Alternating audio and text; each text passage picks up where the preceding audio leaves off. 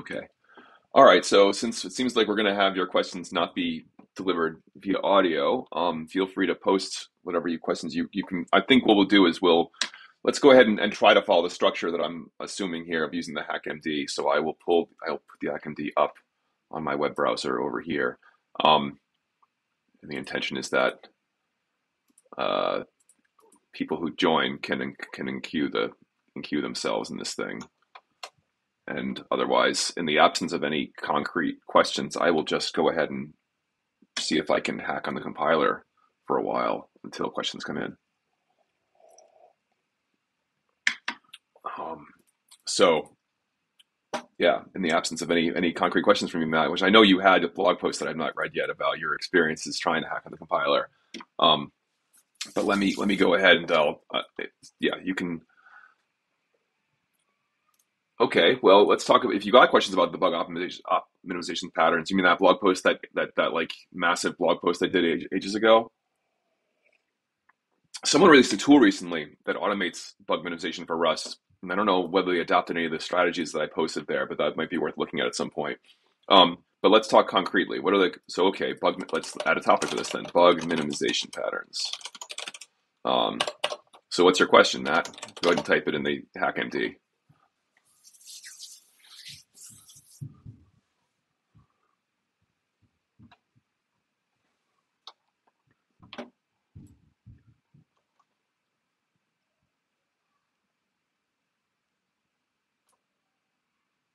Oh, of course.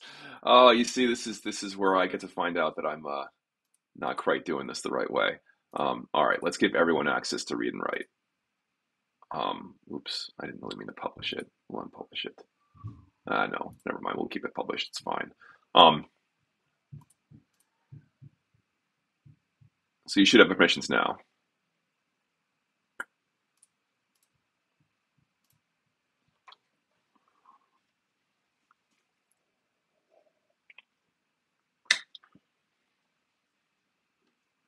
Yeah, I got to figure out. You know what I'm gonna do? I'm gonna move the Zoom window over here so that people can see what you're responding with in the chat for Zoom. Because otherwise, this conversation is gonna look really weird on the feed. Um,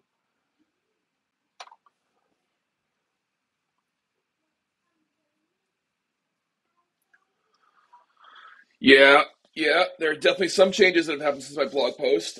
Everybody loops was removed from the compiler entirely. Um, so that means that particular pattern. There was a used to be a Z flag called everybody loops, and so I'll write this down as a response here. Um, and the effect of that, um, so the purpose of everybody loops when I first added it was to have a simple way to, uh, at a large scale, just blanket replace all the concrete bodies of every function with a new body that was highly likely or perhaps even guaranteed to be accepted by the compiler. Um, because, and in particular, the insight I had was that both was highly likely to be accepted by the compiler and was simple structurally in terms of something that would be very efficient to process, would have very little code generated. And I realized that the loop form, um, so it replaced every function body with loop. And this is something that in the language is considered to be a member of every possible type. It's something that expression, that a loop, this is not a statement, it's actually an expression that conceptually returns a value, because it clearly doesn't ever return a value, it diverges.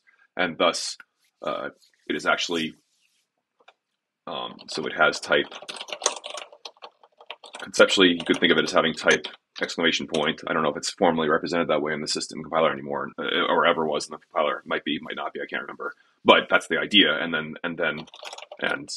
is conceptually a subtype of every other type. Um, but I don't know if that's even. Again, I also don't know if that's part of the. I had a presentation a while ago about subtyping in Rust, and the only subtyping the language has occurs from lifetimes, and references having a subtype relationship based on whether lifetime relationships are. So what I'm saying, exclamation point is a subtype of every other type. um, at least informally. I don't know if it's represented that way in the compiler today. Certainly at one point. Well, anyway, the point is the idea was that this gave a way to just blanket replace every function body and still have something that would conceptually would compile, with the goal being essentially if you wanted to narrow down a compiler bug, you could do this by first replacing all the bodies with this and see if the code still compiled or didn't, see if the bug still occurred or not. And if it didn't occur, then you know, okay, this has something to do with some function body is causing the compiler bug to surface. And thus you could start hunting for it, perhaps by bisecting over the space of bodies.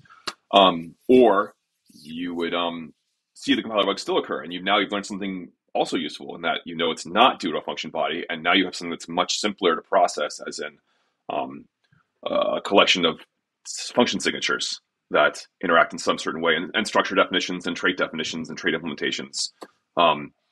And that's causing the compiler bug, but the function bodies aren't there, and that means that the compiler, you can invoke it on this much smaller structured thing that you can then further minimize from that point on, which I sort of spell out in the blog post. And basically the problem with this is that this flag was removed because there were very few people using it for anything, and the main client was rustc, which was using it for a totally different purpose that was bogus. And the other problem was that it ended up, after I added this flag, later we added const function support, and at that time const functions didn't support loops, and so you couldn't actually plug in loop into those bodies, and so it deliberately stopped plugging in loop into every body at that point, and thus the whole purpose of this thing was subverted because you couldn't get that benefit anymore of replacing every body, and it just was, old code that people didn't want. The irony here is I think today the const functions can support loops, and so one could just put this back in, but I think that the reality is that given the reaction people had to it, the better approach here that I would support is to say we have a separate debugging tool, a separate bug minimization tool that will do this kind of transformation for you and not build it into the compiler anymore. My personal bet here would be to go find whatever that there is a, let me see if I can find it somewhere. Rust bug minimization tool. I can't remember who made it. So I don't see it here. But maybe it was on Zulip that somebody announced it. Let me try to check there too, because someone definitely announced it. I don't know if it might have been in Reddit. Let me try that too. But that's that would be where I would invest effort right now, is to see about to see where the current state of the art is with respect to. That would help if I spelled it right. State of the art is. No, I can't find it. So I'll have to find it later and maybe post it somewhere else. But that's the place I would look, is to see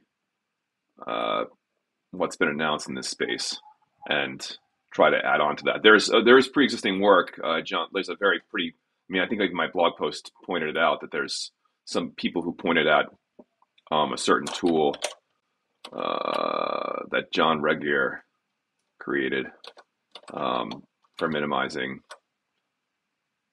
C-reduce, and people have used C-reduce on Rust. It's because it's pretty, because Rust syntax is sort of C-like, and also because the structure of C-reduce, I think, is sort of generalized over the patterns it matches and the rewrites it does. But it's not ideal. It's not. I wouldn't try to directly do this in C-reduce. I'd want to see a Rust-specific bug reduction tool developed. The other question is, are there other, examples of things that have changed in the compiler besides the removal of everybody loops, which is, my personal favorite.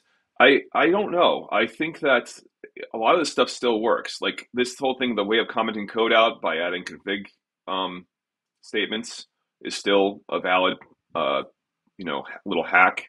Pretty printing, most of the pretty printers are still there and can be used except for everybody loops.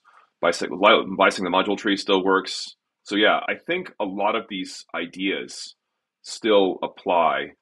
Many of them are not Rust specific at all, and it's more just a sort of idea of how to do these things. So I think that most of the ideas here do apply. And the interesting question is how to mechanize this. Is Rust reduce the thing? I think Rust reduce is old, relatively speaking. This code, see, this hasn't been updated since 2019. Um, so this is not the thing I was thinking of. There is a more recent tool um, that maybe Joshua Yutz had created. Let me see. Um, or Joshua Watts. Let's see if they have any mention of it in Zulip. Unfortunately, I'm again not going to see it there, I don't think. Yeah, I'm going to waste a lot of time searching for this right now if we do it that. So I don't know. But we can I might as well keep looking. I had some idea of where I'd seen it. Where would it be if not within the Reddit, though? The Reddit was, I thought, like, sort of the best place to look. Um, Instead of minimize, maybe I should look for reduce.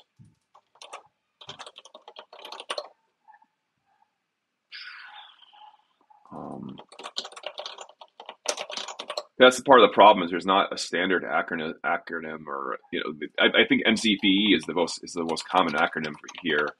Um, so maybe that's the thing to look for. No, I don't think so. Um, if it's not on r Rust on Reddit, that's a real shame because um, you would think that it would be the ideal place to be advertising this. And I'm trying to think of where else I might have heard about this. Maybe on Mastodon. I think it was you who asked me if I was on Mastodon yet, and then shortly thereafter, I resigned from Twitter. Um, no, I'm not seeing this.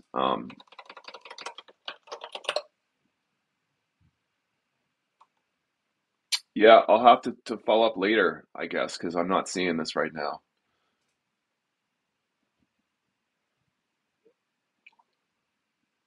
And now I can't see anything because I've covered up my windows. All right.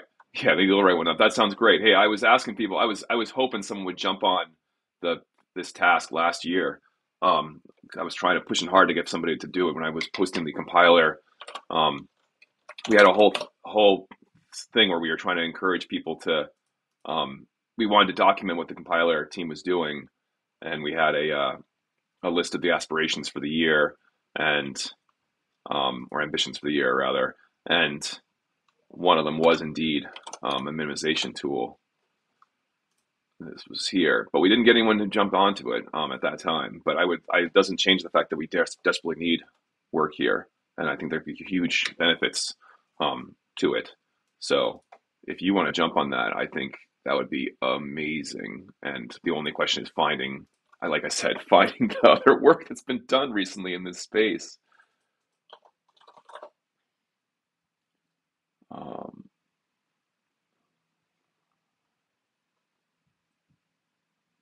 so, all right, in the absence of any other questions, maybe I'll spend some time right now just trying to. My plan for a backup plan for today, if there were no topics, was to go ahead and see about trying to hack on the compiler for a bit to add um, to change it so that we got a better dump for thir. In terms of the whole thing where in my video I discovered on the fly that if you had a borrow check error, you wouldn't get a thir dump. It's even worse than that. In fact, I didn't realize this. I don't think I fully explored this at the time. But why is this not responding? That's not good. Did I lose my connection over there?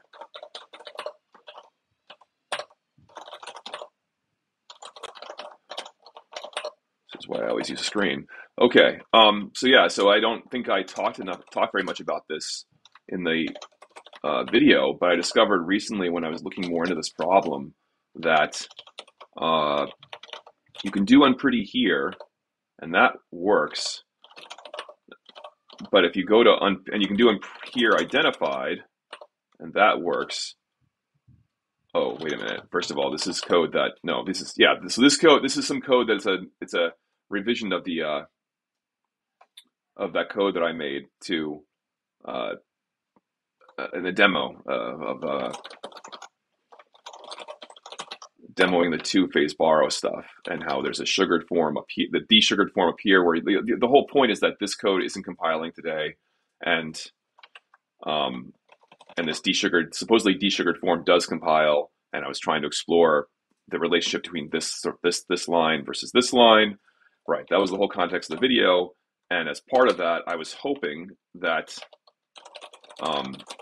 we would learn something by doing unpretty here or unpretty thir, and in the course of exploring that, I discovered that I learned that unpretty thir-tree doesn't work, because if you look at the variations that we can make here, it's all of these possible things from normal through mere CFG, and one of them is thir-tree. There's no thir, but there's thir-tree, but that doesn't work because when you have an error, the error flag is flagged first. But in fact, it's even worse than that, in that even doing here typed doesn't work either. And so I think a good exploration here would be to sit and figure out, okay, what is happening such that the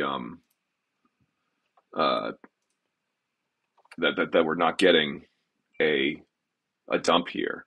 So my plan is to just look quickly at what is happening in the control flow here, and I'm going to see if I can do it with RR, because Pronosco's been a little flaky with me this morning, and so I'm going to see if we can just use RR, which may not work, but I want to try. Oh, you know what? Actually, let's do it this way. I made a special wrapper script that's rustc, I think it's called. Yeah, okay.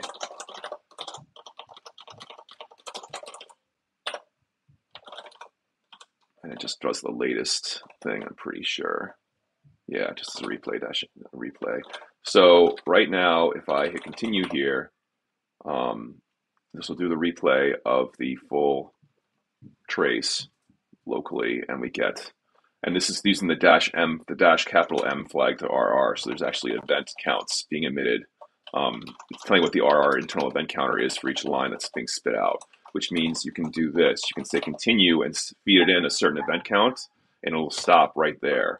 So if we want to stop right when the error is emitted, we could stop at event number 766.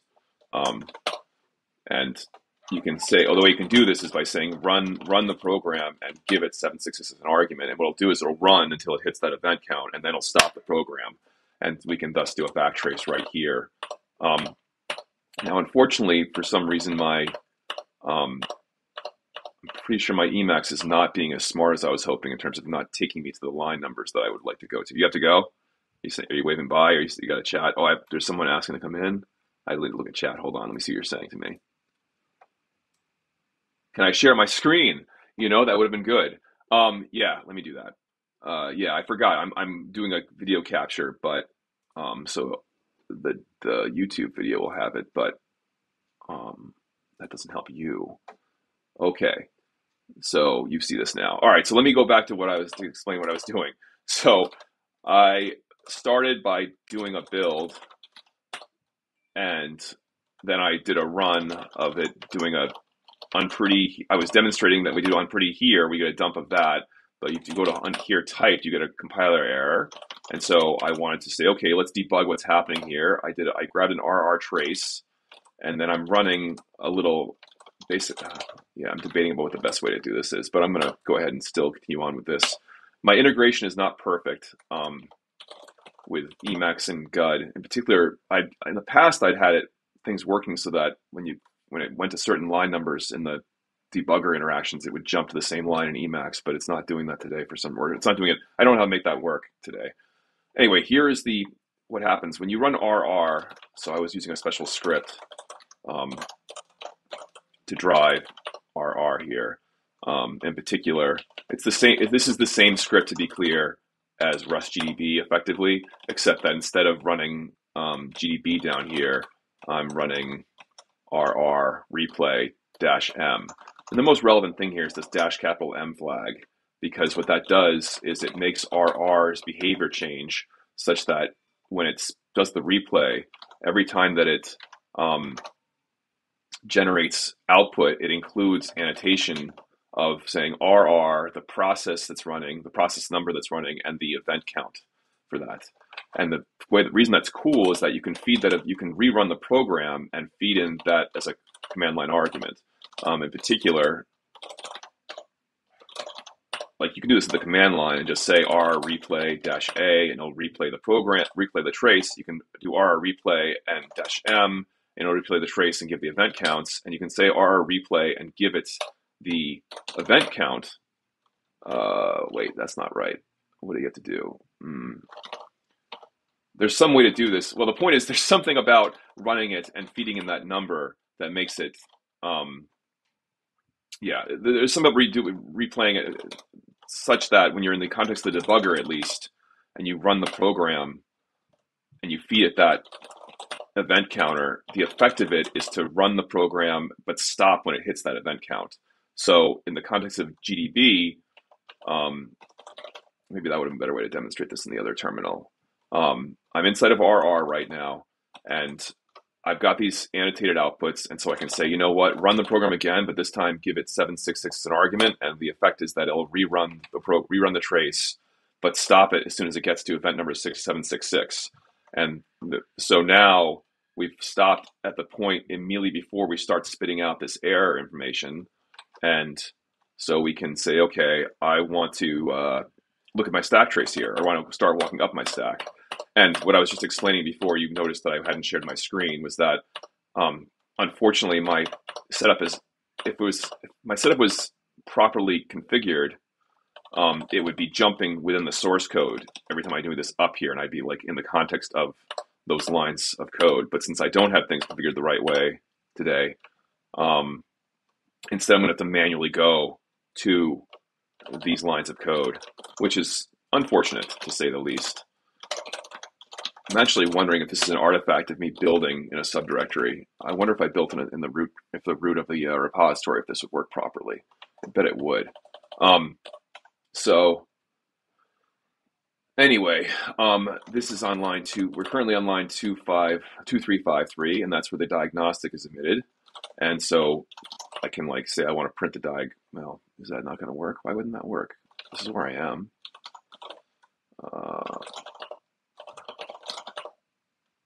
Nope, I don't know how to see this either. Print frame. See, I'm helpless without like the Pronosco interface now in terms of being able to just see the local variables. How do I see the local variables?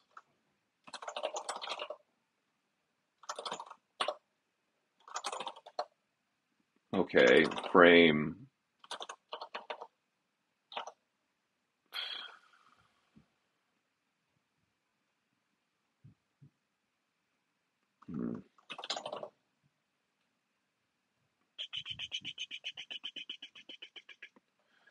Oh, I had thought this might be an artifact of me being on a debug optimized build, like the fact that we can't see the diag variable here. I don't know. I don't think it's worth me worrying about at this point.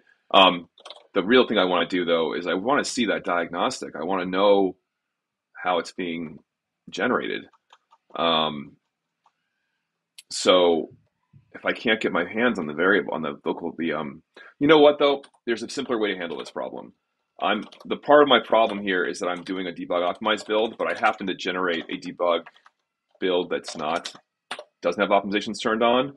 So I'm going to redo this experiment there in that context.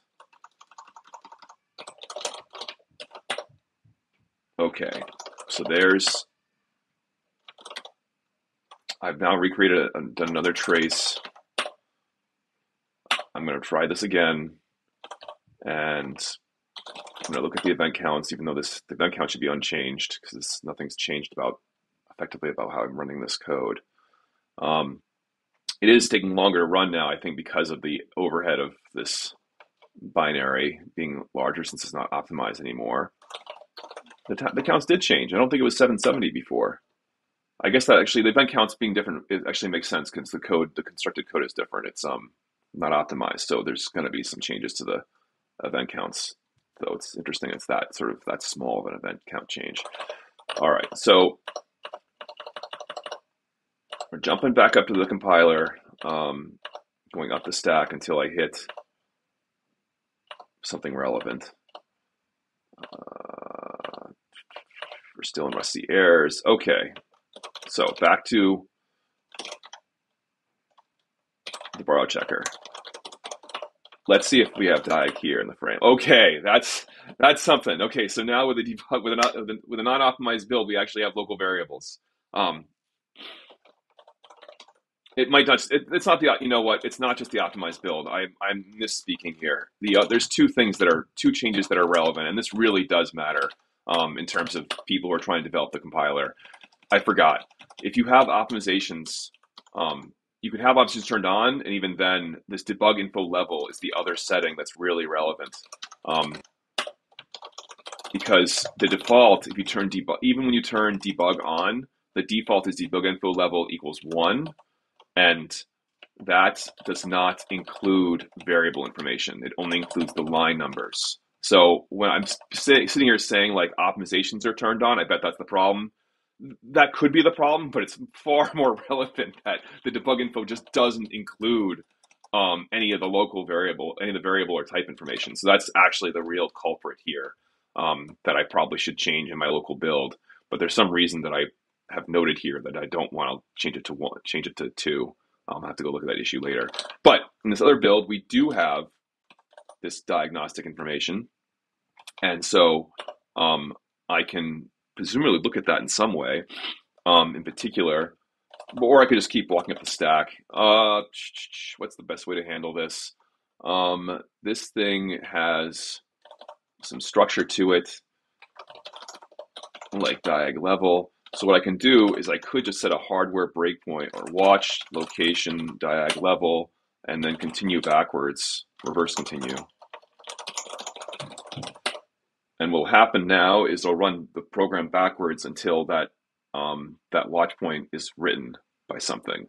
So my intention here is to jump to the point where this thing got written, this diagnostic got written, and now that's what's happened here. We hit this watch point where that value got changed from some number to some other number, and if I walk up the stack now, okay, that's from the drain. That's just draining the buffer. This is like copying from one local variable to another local variable. It's not actually probably the thing I want to look at, but self errors buffered. So this is a collection of a buffer of values, and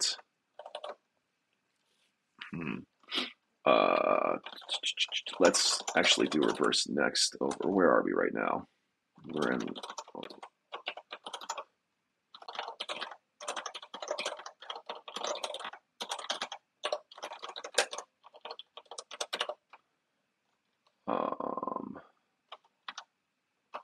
Sorry, I want to make sure that part of me is like just wanting to make sure I also double check every once in a while that there's nobody waiting in the waiting room. Okay, so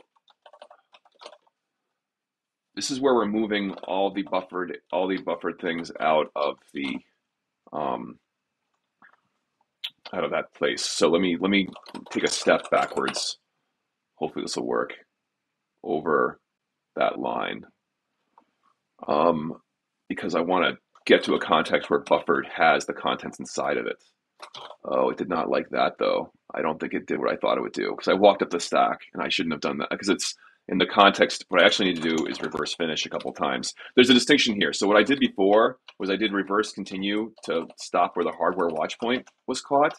And that meant we stopped somewhere deep within like some assembly code, and then walked up the stack to once to get to this point in the context, because it's like a mem move instruction that's doing this copying over here. So we're not. The point is the program counter is not actually sitting in this code. It's sitting within the movement of this code up here, and I need to get myself up the stack. I need the program counter to be up the stack to sit somewhere in this code right here. And what I'm going to do that is I'm going to say I could say finish or I could say reverse finish. Let me say finish. Hopefully this will work. Yeah, okay. Now we are sitting um, like our program counter is actually within the context of this for loop right now, which means that when I do reverse next, this should actually take a step backwards within this code and hopefully set me up to be it's either going to be at the previous iteration of this for loop, which means it'll say up, I'm here on this line. I can't remember the exact semantics of reverse next are when it's sitting on a for loop, whether it's going to actually keep going until it's exited the loop. Oh, they hit the hardware watch point again. Okay, yeah, that's going to conflict with things. I'm going to do a reverse finish, and what that'll do is instead of finishing by going forward, it's going to finish by going backwards.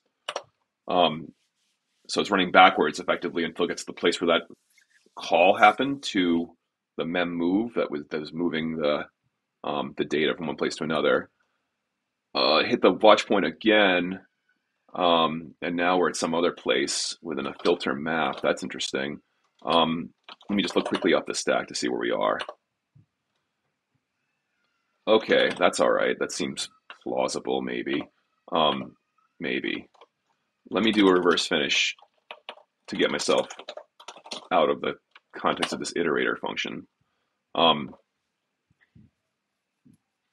Should I have done finish forward? Maybe I shouldn't have finished forward. There's a question of what to do here because I've got this hardware breakpoint that's going to interrupt us periodically. But at the same time, we have to deal with the fact that going in reverse does take a little longer than moving forward in the trace.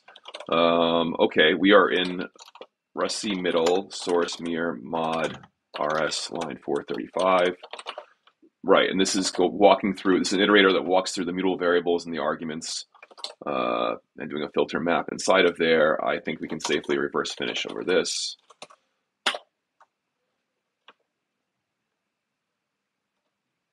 Because I want to get to the borrow check code that's actually causing the error here that's complaining about.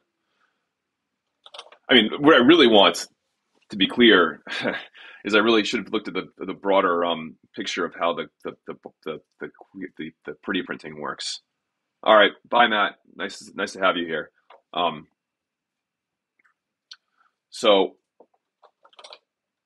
okay, we hit the hardware watch point again, where it initialized that to bug. And now we are at some point. I probably should disable that hardware watch point while we're walking around the code and doing continues and reverse finishes and things. Yeah, let's disable the hardware breakpoint for now because it's going to keep interrupting us and we're trying to actually walk through the code. And let's run forward instead of backwards because that'll happen much faster. Okay, so now we are in the borrow check library.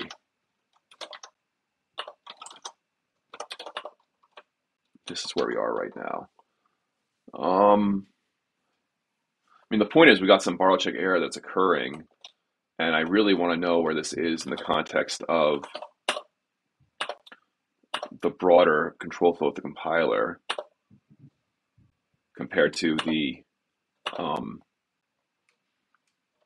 pretty printing. So I'm just going to walk up the stack a little bit here to see if there's any way to quickly see information there.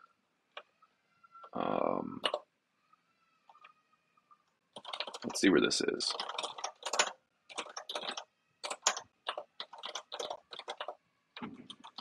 With related context. Go up again. Up again.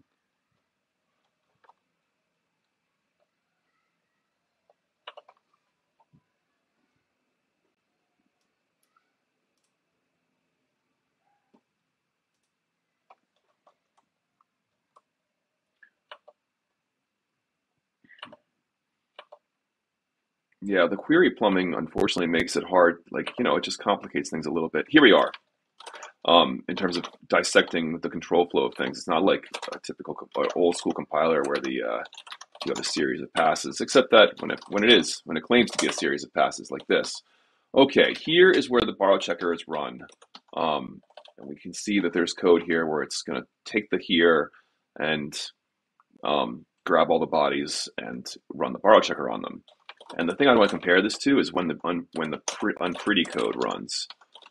So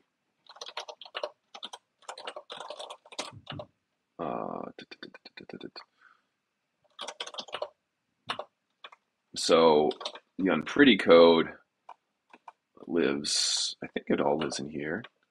We'll find out soon enough. Um,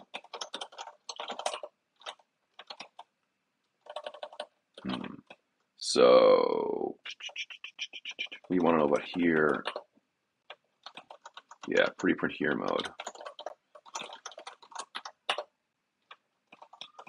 This is where it's created from that parsing the unpretty flag, and this is where it gets processed. And oh, we have an abort on error right here. If it doesn't, I wonder if that's what's going on in terms of it's deliberately aborting because it's got a type error. Even though ideally we wouldn't want to abort if it's a borrow check error, hypothetically. Is it simple as that? You know what? Let's experimentally try commenting this out. And rebuilding. This is obviously not the long-term thing. There's a reason this is here. But it would be a very simple way to make some very quick progress on this in terms of learning more about why this is the way it is.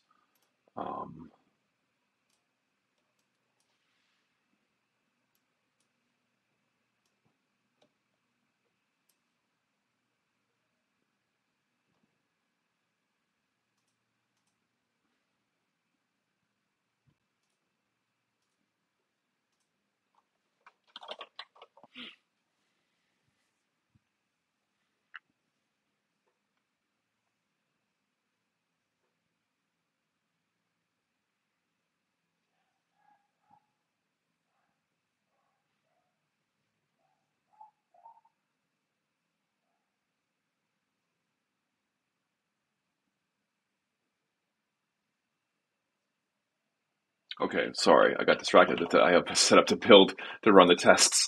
I don't want to run the tests anymore. I just wanted to build. So I'll do that just so I remember that it's set up that way. It's funny. I wasn't expecting it to actually do much work right now to do more build, more testing. I thought that was going to be quick. Probably should have passed keep stage 1 as well. Well, that's unfortunate that it chose to interpret my re-invocation as a invitation to do more work. But hopefully the fact that it's compiling rustc is a sign that rustc is actually built.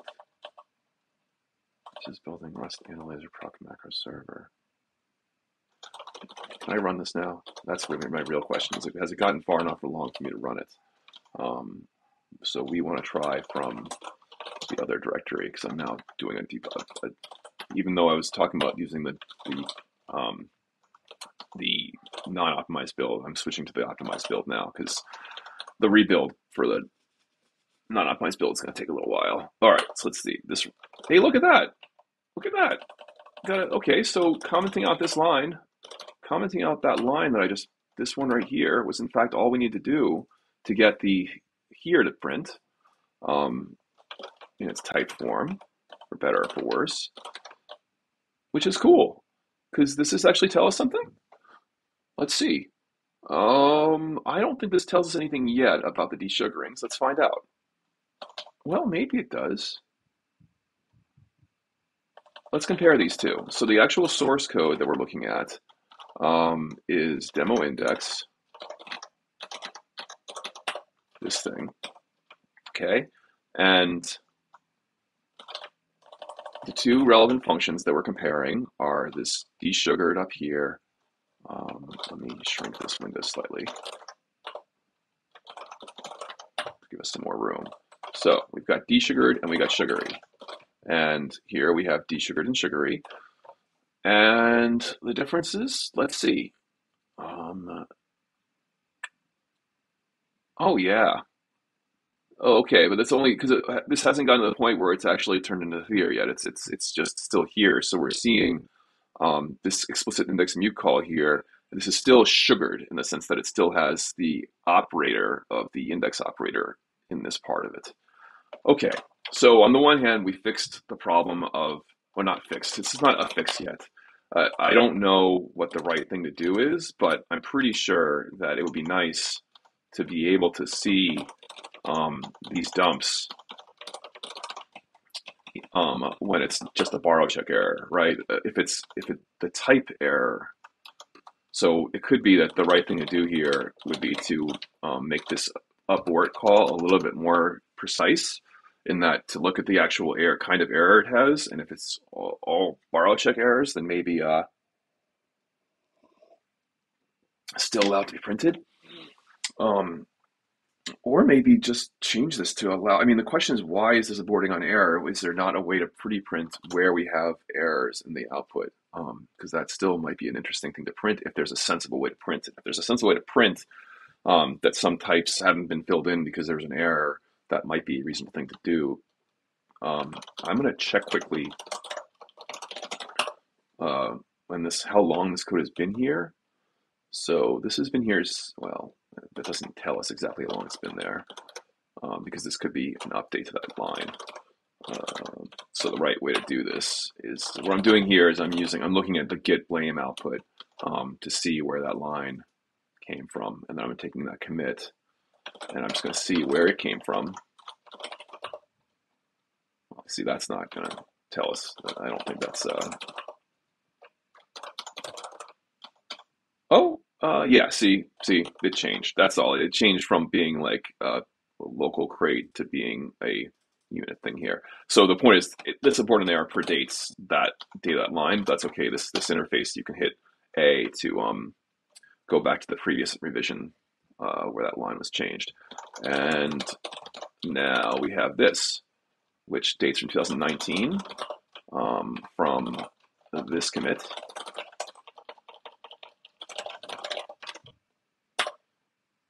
This was when something involving everybody loops. That's ironic that we're going to come back to talking about everybody loops again a little bit, despite its age, despite the fact that it's been removed from the compiler a long time ago. So let me. Sorry, I'm just double checking again about whether I'm overlooking anything. Okay. So let's.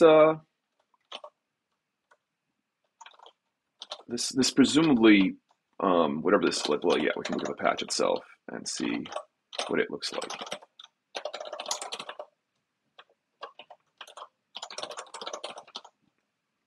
Yeah, the code is moved around here, that's all. I think.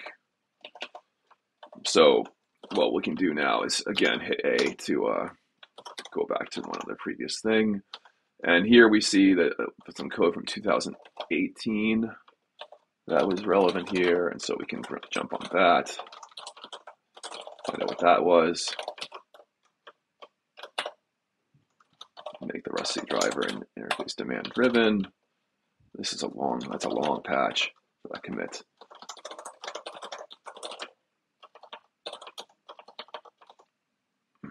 They move some things around, but even here, abort on error was part of the code for the type pretty printer back then. So let's keep going. Let's keep going through the blame output to find out about that change. So abort on error here, again, dates from 2018. Or is this the right context? Hold on.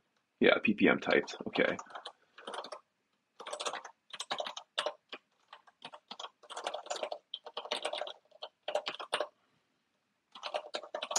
Back when we used rustc interface. So I'm pretty sure we're going to see another case where ppm typed, yeah, another case where I think it just moved from one place to another. Okay. So again, we can hit A here to go back in time again.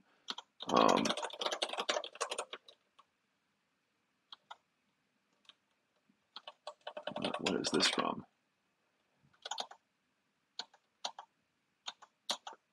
There were two calls to abort. Okay, ppm typed abort on error. This dates from 2018. username trans the code gen everywhere. That's okay. I can tell you already. That's gonna just mean we can pretty blindly go. Okay, we'll skip over that. Hit A. Okay, ppm type abort on error here. There's probably some way within the annotate output to actually see the log, but I do not know enough about this menu mode to be sure about how to do that.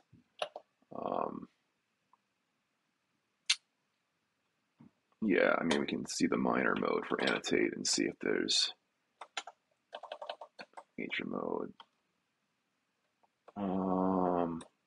Because there's show diff revision that line. That's what the equal. That shows you the diff. But what I want to see is the log message shows change set diff. Show log revision at line. That's L. Bam. Okay. So this was a change that did that, and if I hit equal, I'll see abort on error. Oh yeah, this is not really this is not important in terms of what I care about. So I'm gonna keep working my way backwards. Abort on error here. So if I hit L, we see allow runtime streaming to trans backends. If I hit equals, I see the diff is. Let me shrink this down. Yeah, again, this is not a very interesting change. So let's go ahead and hit A to jump over that. Hit L. Oh, this was a way to write query providers and compiler controller. Okay, and hit equal. See what the diff looks like. Again, not interesting in terms of what this, like the interaction. Again, the thing I'm looking for here is something that gives you some hint as to why we added abort on error for ppm typed.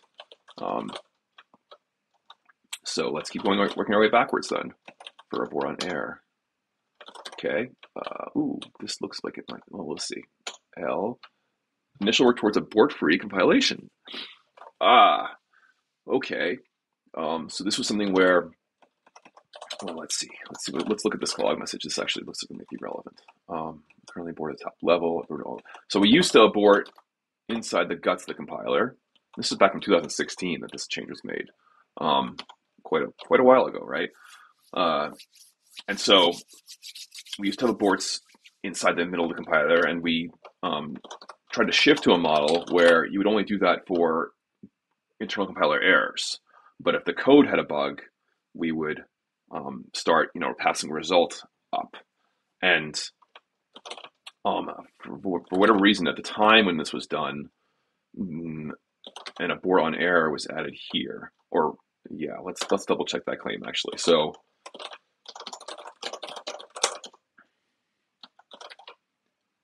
yeah, you can see this is where it really was added to, like, say, okay, if we have an error at the point where we're pretty printing, let's abort formally rather than spit out output that is flawed. And that's interesting. And it's probably unnecessary at this point because we now have the pretty printing, these unpretty things are totally unstable. So it's sort of your, you what do you call it? Your mileage may vary, but you own your own choices when you choose to use them. So there's an argument to be made to just get rid of the this conservative choice to abort now, and just say, hey, let's print it. If we can print, we'll print, and otherwise we'll ice and fix it as things come up. I'm kind of in a mode to say, why not do that? But anyway, that's a little digging of the history here. You know what I'll do? In fact, I will make note of the fact that this was added at that point in time. So this was this is effectively added in this commit. This commit. I'm just making a note so that I can reference the log message later. In fact, even better would be to get the actual PR, and for that I cannot use just the local Git interface. I need to do a search in the Rust repo for that commit.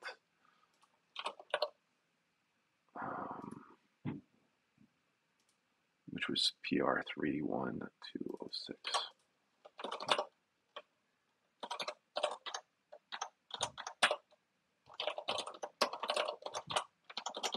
Okay, so the point is that I'm currently in the mode of saying we can get rid of that. And now I'm wondering, are there other calls to it that we could also get rid of? Like, maybe. Like, for example, this one. This is the one that's for thir-tree. Maybe we can get rid of that too. Let's say what happens if I get rid of that and rebuild. And this time, should I do keep stage 1? I think so. Oops, oops, oops, oops.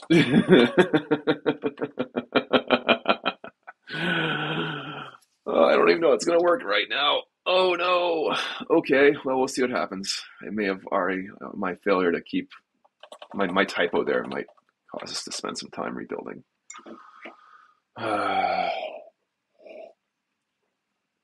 Maybe not. Oh no. Well, maybe, maybe not. I don't know if it deleted it the last time when it just ran. Let's see if it works now. If not, we'll just rebuild. No, this looks like it might work. Okay.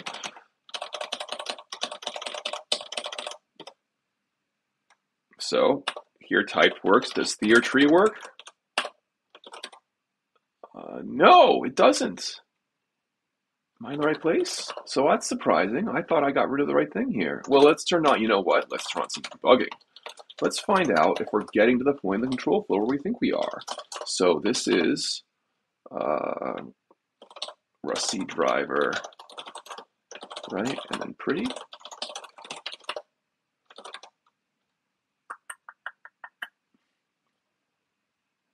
Okay. Yeah, it seems like it did not get to where I thought it would get.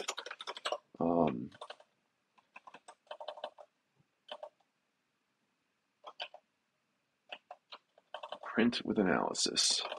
Well, you know what we can do now? We can do the same thing we did before of grabbing an RR trace and walking backwards through it to see if we hit this point in the control flow. Sure, why not, right? It's not like I'm waiting for anybody else to show up. I mean, I'm not like, until other people come in, it's not going to matter, I don't think. I'm going to quickly check to see what happened here. Okay, just Matt wrote some notes. Okay, let's give that a shot. Well, actually, first, let me just try this and make sure that, yeah, okay, look. So we, as an example, the debug output is working. This rustc log injection is correct in the sense that we see that kind of output there. So I just want to double check that I wasn't totally after lunch about how I was using the environment variable. So there's something wrong happening here where it's not operating as I expected. So I'll do another record of a trace, and then I will see if I can debug this. And you know what I might do? For the purposes of this broadcast, instead of using Emacs and failing to sort of work through it properly, what I'm instead going to do is I'm going to say rr replay -m, and then I'm going to use the I was going to try to use the TUI mode.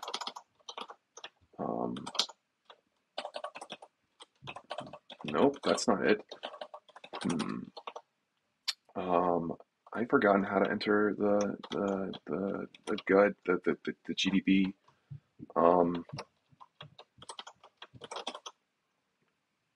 Is there a way to pass control? Because I'm pretty sure that the way to pass, there's a GUI mode that, or I could just do -TUI. Control X, oh, it's Control X, Control A. There we go. There we go. So the reason I did this is because I'm hoping that it'll allow us to see the source code a little more effectively. So let's run until we get to error, until event number 771. Okay. And then walk our way up the stack. See, this is the way a debugger is supposed to be like, right? You walk up the stack and it prints the part of the source code you're in. Yeah, I got to get my Emacs working properly. Um, okay, so we keep walking up. We're inside of Rusty Airs right now, and somewhere in the borrow checker. Um,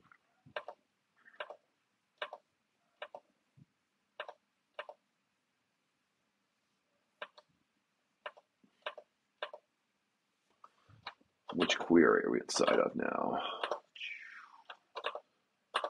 Lots of context being established for trying to execute this query. What query are you?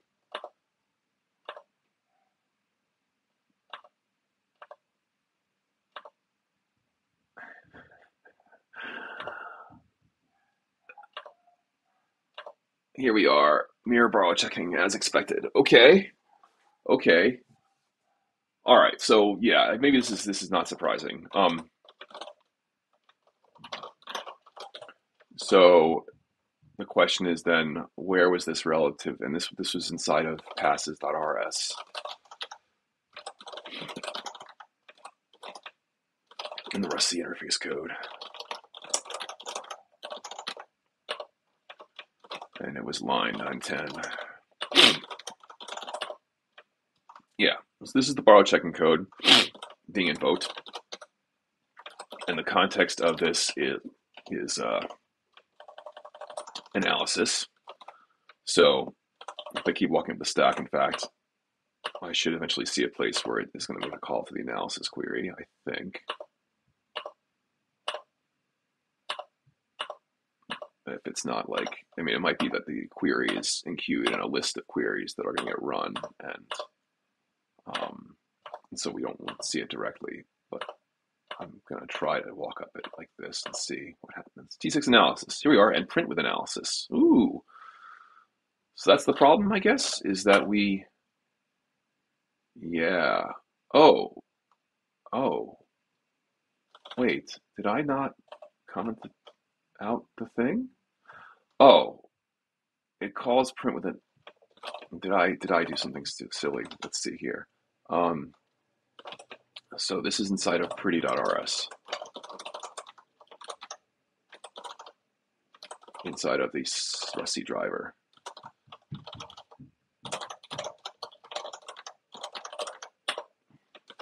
Line 421. Oh, I didn't comment this out. But moreover, the reality is that it's saying print with do the analysis and then print it. Yeah, maybe I can just not abort here, like the same way I said before. But also, where's the code that I edited? Like, where did the thing go that I was making changes to? Where am I now? Am I not in the place I thought I was? This is the wrong Emacs buffer.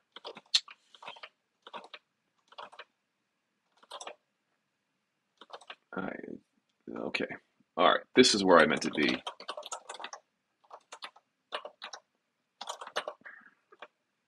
And this is pretty with analysis. Okay. And yeah, there's a bunch of, sorry, I've got like a ton of screen windows open now, and I've got to figure out which one's which. So this one is screen. How can I tell? You know what? I can tell by setting the title properly. This is rustc dev. Okay, now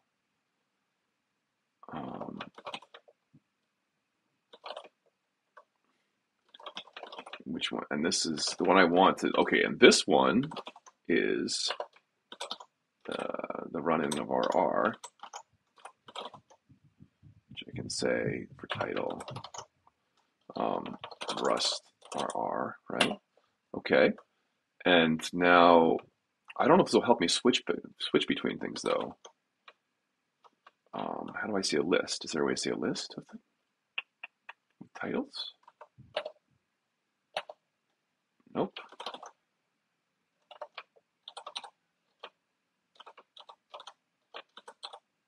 Ah, there we go. Okay. How do I switch to 4? I can see the windows by hitting Control Z, Control W. How do I switch to a given window? Select. There we go. And then 4 and 7. Okay. So yeah, I've used screen for ages, but I have not used it. It's today the first time I've actually like attempted to set a title and use that to inspect things. Because usually I just try to keep my context very locally um, located in terms of how I switch things. All right, so now I know which screens I need to switch between, and I am looking at. Well, let's see. I wanted to go up further. Where did I want to do? Rustc driver, print earlier, we are lowering, we're in pretty. Um,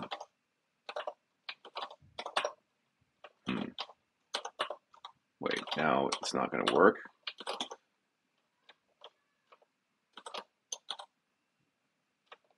If I hit Control Z and then an apostrophe and a 4, I thought that would take me to the thing that I was asking about. Control Z apostrophe 4. Nope, that's not going to work now. Great, great. Fine, this is where I was trying to get to. Print with analysis.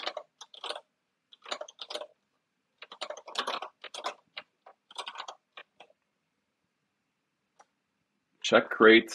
I commented out the abort on error here for the check crate call, but was that enough? So this is inside of pretty.rs line 502. So, right, this is the line I commented out, but where are we in that debugger interface? So we're inside of rustc driver source lib rs line 314. Okay.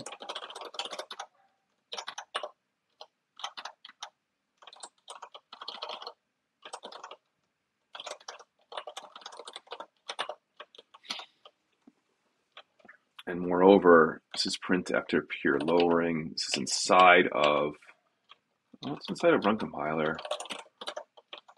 Okay.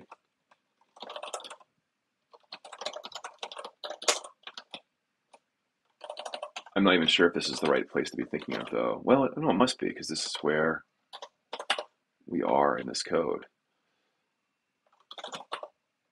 And then there's the port on error here with print on independent with analysis,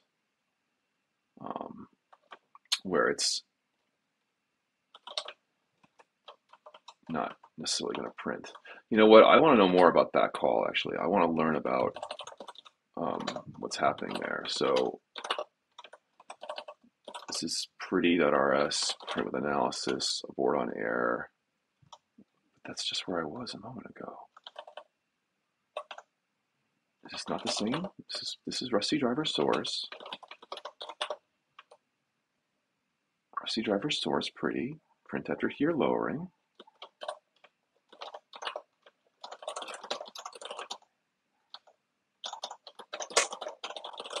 Okay, this is where I was thinking. This is where we are in the other piece of code. And so the question I had was whether this line, whether I can get over the abort on error here. Let me see what the history of this bit is. Abort on error was added here in 2019. Well, no, we don't know when it was. We don't know when abort on error was added. We know that this is reformatting of calls, so we're going to go take a step backwards from there. Okay, and now this is make the rustc driver interface demand driven. I think we can safely go backwards in time from there.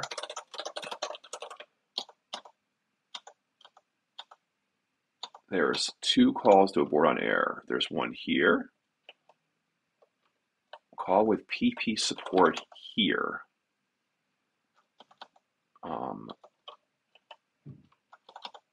And there's one here from print with analysis. Okay, print with analysis. That's what we care about. That's the one we're talking about now. And that's this reduce rustc interface and move some methods there. So I think this is probably a refactoring that we probably can take a step backwards from. Abort on error here, print with analysis, abort on error here, dates from 2018. That's renamed from transcoding everywhere, so go backwards from that. Abort on error here from print with analysis. And this is the Alex Crichton load rustc created transit runtime. So we're going to go backwards from this. Abort on error here, print with analysis. Bjorn 3, 2017. Allow runtime switching. This is all familiar. We already went through this sort of backtracking earlier. I just am double checking that there's nothing different about this case. Right away to expose query providers. Go backwards there.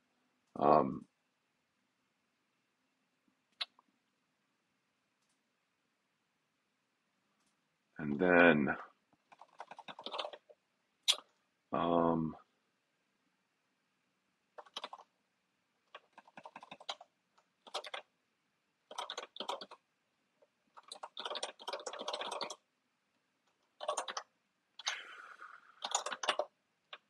what am I doing? I want the annotate output that I'm looking at for revision 0A.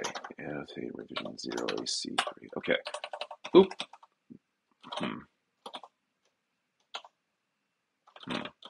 How do I make my way back to what I was trying to look at? Interesting. Okay.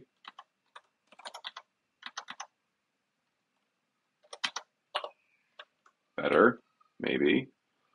Abort on error. Abort on error. This is the context. Okay, I think this is the one we're looking for. This is the one that's refactor. Refactor premium is more the driver. Maybe, maybe not. 2016. What's the diff look like?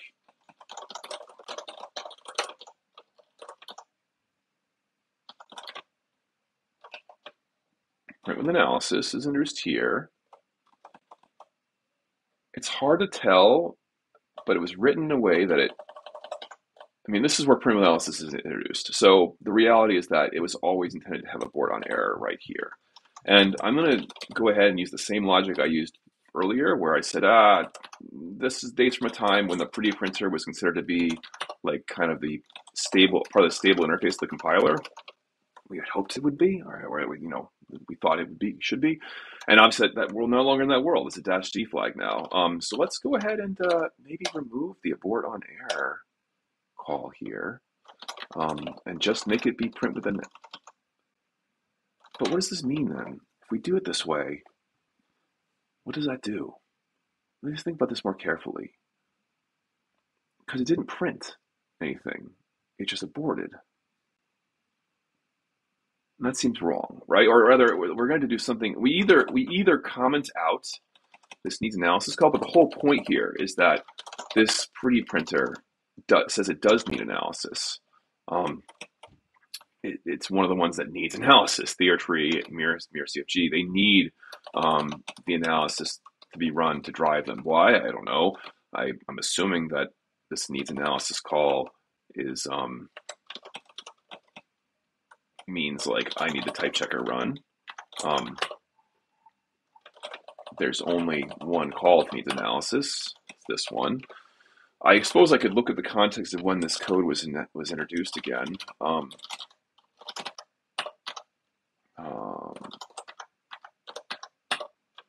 So this was back with abort on error.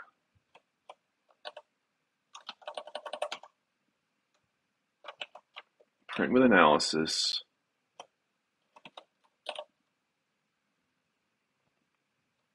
Run the analysis passes, abort on error, and otherwise. But this wasn't something. This wasn't something we print. This is something where we ran the analysis passes and aborted on the error, and otherwise did print. And it's not clear to me whether we might have hypothetically gotten useful information out or could hope to get useful information out. I mean, this predates Thea, for goodness sakes. This is so old. Um, so it's hard to like figure out how to apply the logic used at that time to the current code base. I think the next question is, well, what does print with analysis do, and why is that not? Why is that exiting early? So for thir-tree, I already commented this out. What is going on here? All right, all right. So now we come to the point where I'm going to go back and try to figure out what's happening here. So this print with analysis, where are we?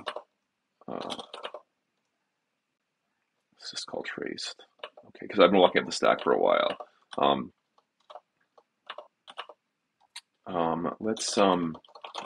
Let's finish a few times to get. What? Oh, killed. Okay.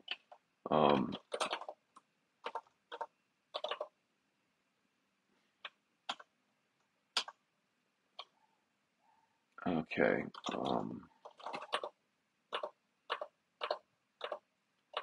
So what I'm doing right now is I'm just trying to like I jumped into the code at a place that was roughly the place where the error was admitted. I admit I'm not 100% sure it was the exact right spot, but I just want to get us to roughly the place that we were at before. Because at this time, instead of going up the stack with the up command, I'm finishing our runs each time. And the beauty of working with a tool like RR or Pronosco is that if it turns out that you were over optimistic in choosing to finish a run, like if we got here and then we're saying, oh, we're at line 152, you can, I wanted the line before it, you can say reverse next, and it should take us to the previous line. In theory, yeah. Okay, so that's an example of like why this kind of tool is cool, because you can freely say I want to finish where I am and not worry about the fact that, oh, maybe there's some context you missed. So we will finish this too, I think, because I want to, well, because the other thing you can do is you can say reverse finish, which I think I illustrated earlier when I was talking to Matt. Okay, so where was I? Yeah, so yeah, I already talked about this. Reverse finish runs back to the point where it's called, and now we actually see it being illustrated in the context of a tool that updates the source context, like the source presentation when I do the call.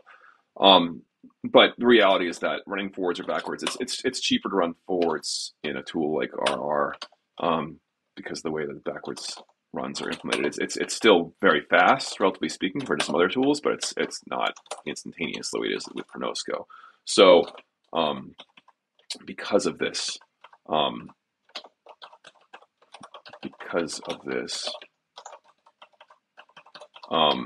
going to opt for running forwards rather than backwards until we see something that I want to inspect. So the whole point here is I want to see where we are running the analysis. Print with analysis. Here we are. Okay, that's good. And it runs the analysis, and presumably, and then that errors. Okay, that makes sense, actually. I mean, or rather, I understand why print with analysis does that.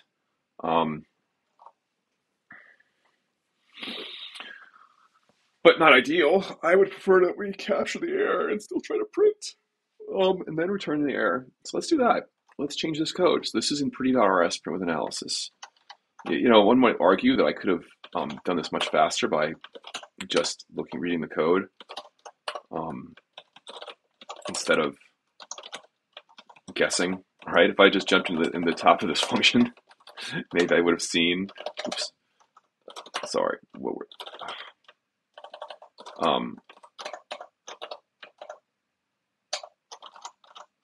Specifically, print with analysis. This is what I'm talking about, this question mark right here. Instead of that, let's capture the result of calling T6 analysis like this. And like that, I mean.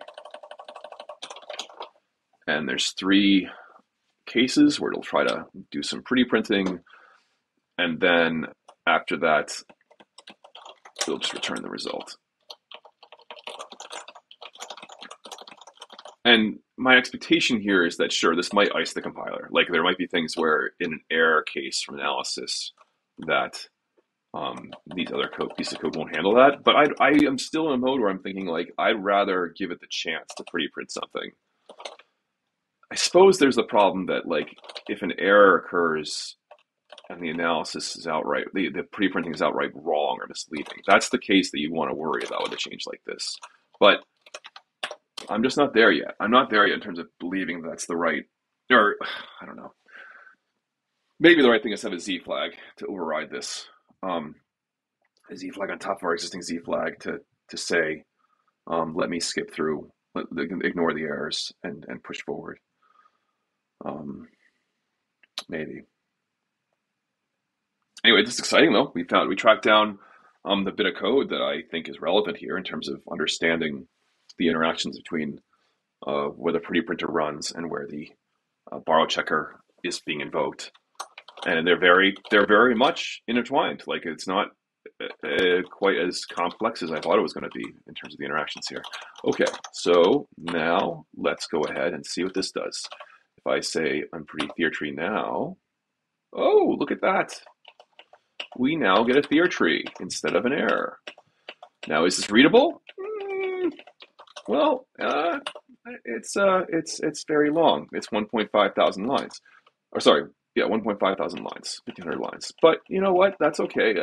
At some point, I've considered, like, would we like to have a form of thir that's more readable?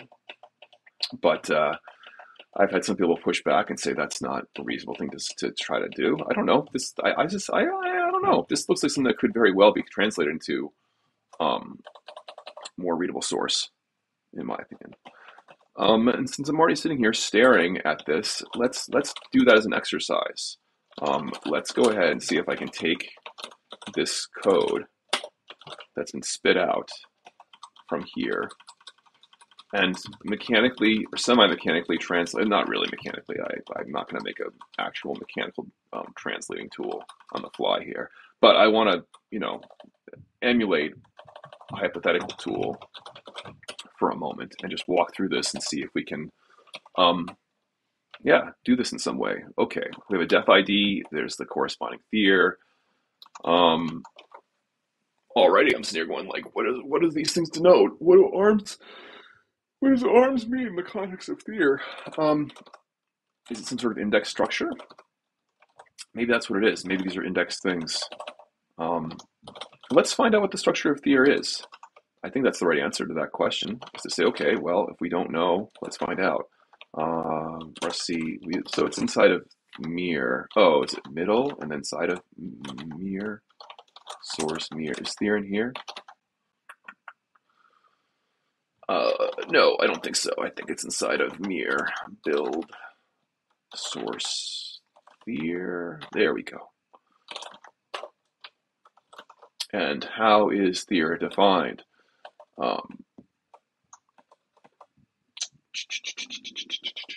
There are these things. Okay. But is this actually where thir is defined? Thir.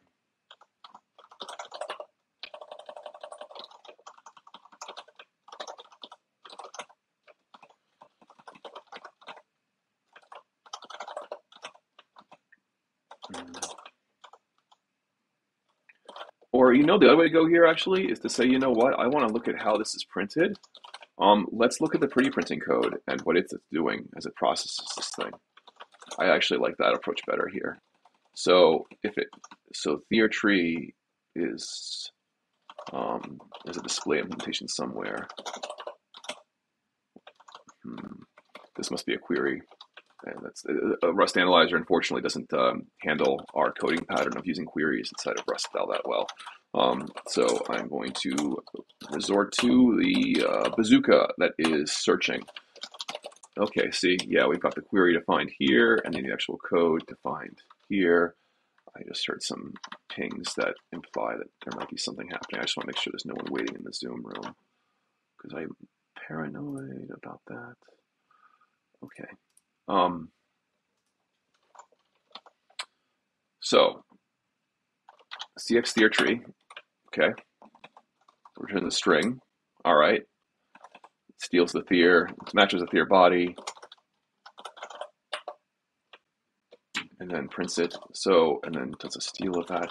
So, okay, what does thir body return? It returns a result that holds some thir. And what is this? It's some sort of thing called thir with elements, and it has these elements inside of it.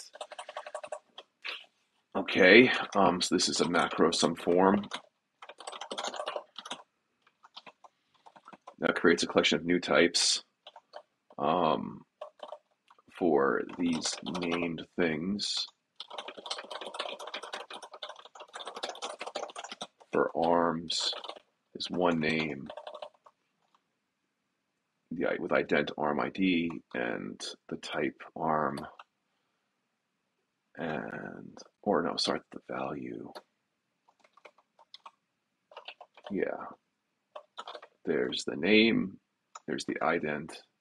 Sorry, the name isn't ident. There's arms is the name, arm ID is the ID, that's a type. So, okay, like the first line there, this is arms, this is arm ID, this is arm, and then that's the formatting string here. Okay, so the point is that there's a correspondence then between, and all this is I assume these are like index tables where we're just printing out the structure of these arrays. And if we see an arm ID somewhere, which we won't because we don't expect to because this is an empty array, but like if we did, then this would be the table you'd look up to find the thing. This is an example why I don't want to look at this tree structure. I want to have things appearing in line. It depends. I guess it depends on whether they're being referenced or they're being defined. But the point is that this is not an ideal structure for reading for humans. That's okay. Let's still see if we can make sense of it. So we've got a set of arms, a set of blocks, a set of expressions. Oops. Let me save this. A set of expressions. Here, let me do this the right way. Emacs lets you have ways to jump over so-called S expressions. You can go to the beginning of an array like this. See, Rust Analyzer is smart enough to know what the structure of Rust is to highlight parentheses. And once you have that, you can use Emacs's forward S expression to jump forward or backward S expression to go backward. And there's keyword commands that make this faster in principle, but I never remember the exact way to use them, so I often just type it out when I need it. See, like control meta forward, I guess is how you go forward, but it's not working for me on this key. Oh, geez, yeah, this is the problem. I fool around, find out. Okay, so let's just go with what I know, which is to type out the commands when I want them. There's one statement here, and there's a set of parameters. Okay. So in terms of how I'd expect this to be actually printed in practice then is I assume that a block, well, I guess that's the question. Is thir made up as blocks first and then blocks hold statements? Or is it a statement that holds blocks? I think from my reading of this is that we have blocks that hold statements, just inferring from the fact that we have a single block that itself has a single statement inside of it. So if I were to like do this myself, I would say, okay, the first thing to do is look at the first block and print that. The first block would be block ID. So I'd take block ID 0 and print that in some fashion and try to preserve the information that's inside the block. What does block ID look like? 0 look like? It looks like it's got statement 0 inside of it. So you know, I'm going to do it like a statement identified form of this in my manual desugaring. So this is going to be block ID 0 that I'm working on filling in. Block ID 0 has this content. So what I'm going to do for that is fill in these. I'm going to retain this information, this metadata, as this stuff.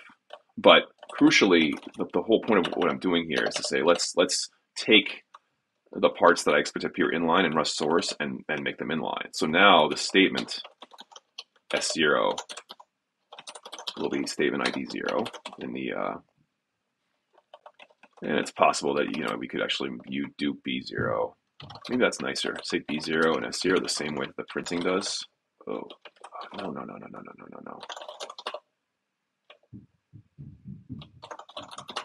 Wow, I locked my screen somehow. It's amazing. There's no expression. So this is a block that consists of a single statement. And I can delete these things, this other metadata. I'm also going to delete the span metadata. So this is the only metadata that I'll keep here for now. I'm not even sure if the region scope should be part of it or not. Doesn't matter. This block is not targeted by break. These are things that should we conclude them or not? It's not clear to me. But let's leave it in for now. Okay, statement 0 then. And as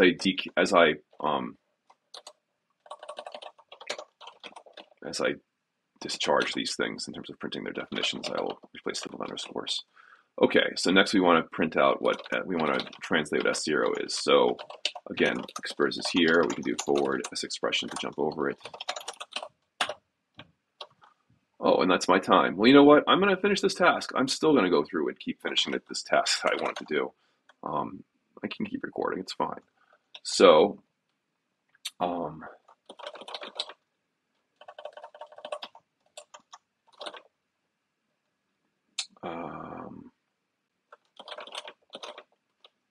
okay, this is an expression, E21. So its scope is node 16. I don't know the best way for me to see. This is the thing. A block, it was somewhat natural for me to say, okay, we'll include that data as a comment at the start of the block, for now at least. But an expressions don't have the kind of structure that lets us add that metadata readily if it's not already a block.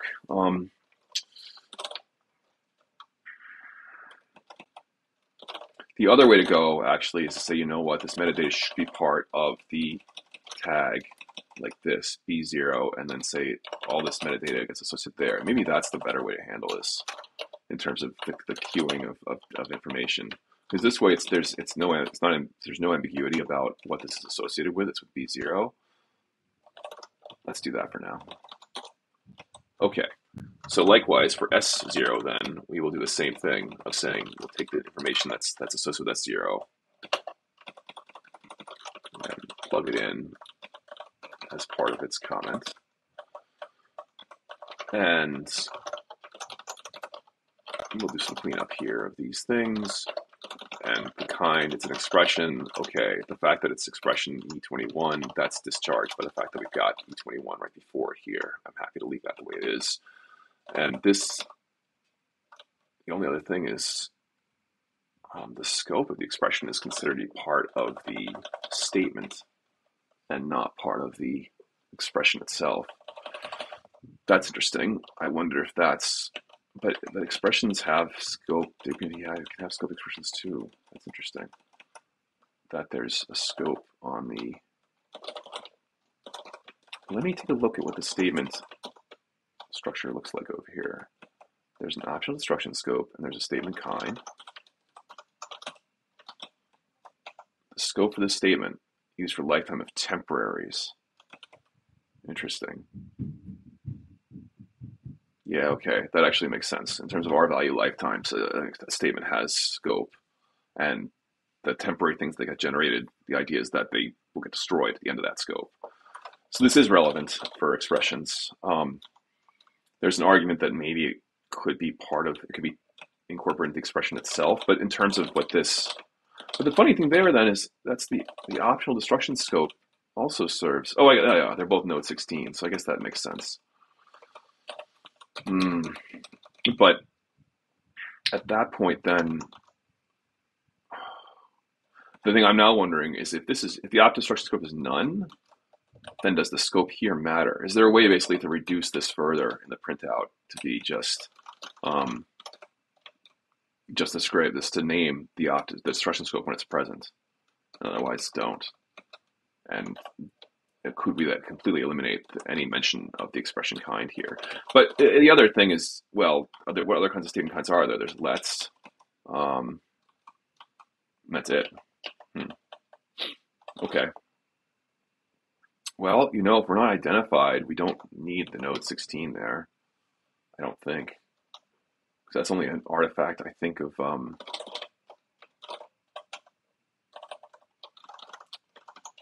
well, I shouldn't say that. Well, it's part of the here item local ID. Yeah, I think that makes sense. Because if you look at how this is printed in this display implementation, because that's what the relevant thing is, I think is display for scope. Nope, there's no display for scope. Oh, it's this node. The scope data node prints out the node and does not include the scope. Oh, that's part of this. It's not the here local. See, I go and say things and then I'm just totally wrong. The 16 there is not the here item local ID. It's part of the scope data. And that, oh no, that is the scope data then goes up and pulls the ID off of the node. That is the structure that it's saying here. This everything carries an ID, and the meaning of that ID is then tied to the scope data enum, which is here, but it's a simple enum that only carries a payload in this case. All right, okay, that's a way to do things. Fine. The point is, this is a here item local ID, and we've got both the expression scope. Okay, that's fine. That's all fine. Do I want to keep these things? Sure, for now I'll keep them. Yeah, we'll keep those for now. All right, so that I think has discharged our need to do anything more with this statement. So we'll remove this from our queue. Things to write is defined. All right. There are parameters. I just realized I jumped right into the blocks, but I skipped over the parameter to this sphere. So there's probably the need to actually include the list of parameters too in the thir. So the first parameter is this one, p0. So all right, I'm assuming parameters are written as p something or other. Let's double check that. So that's under the thir. Yeah, see, params is would be printed with p whatever. So p0. How many params are there? There's one. This should be. It's not. These are not great insights. As in, like, it's clear. This is a function that has one parameter, so it's totally unsurprising. There's one parameter p0 here for the parameter list, and what's in that parameter? It is a pattern. What kind of pattern is it? It is the pattern that has type i32. Right? Again, something that we could learn from this. The most interesting thing here is that it's got mutability mute and name and the name v, mute v there. It's by value, it's not by reference. Its type is standard vec i32. Right, so these parts have been discharged in terms of me encoding them in the output. I'm going to skip encoding the span. I don't think I would include that as pretty printed thir. This is a binding pattern. That's unsurprising for this kind of thing. That's encoded in the syntax that we're putting out here for v. The mute v has been discharged. And the local var ID, does that need to be included in this printout? Maybe. Or no, is that?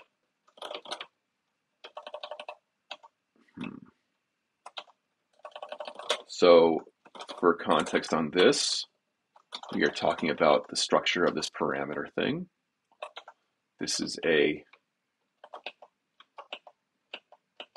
wait, param ID, it's a parameter. Parameters is just a structure. It's got a pattern, a type, a span for a type. Okay, that's right. We're looking at the pattern here. Yeah, the pattern I don't think is interesting. I think the pattern is entirely encoded in the syntax, and I'm just debating about whether I can delete this entirely. Not worry about it in terms of printing thir. Let's pretend that I can. Let's going to kill that S expression off. So I've got the pattern, I've got the type, I've got the tie span. There's no self on this thing because it's not a method attaching impl. It's got no self kind.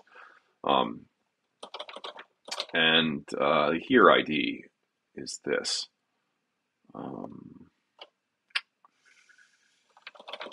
I think this would only be included if it was identified. I think we kill that off too. I might be overstepping, but I'm not sure. I don't think I am.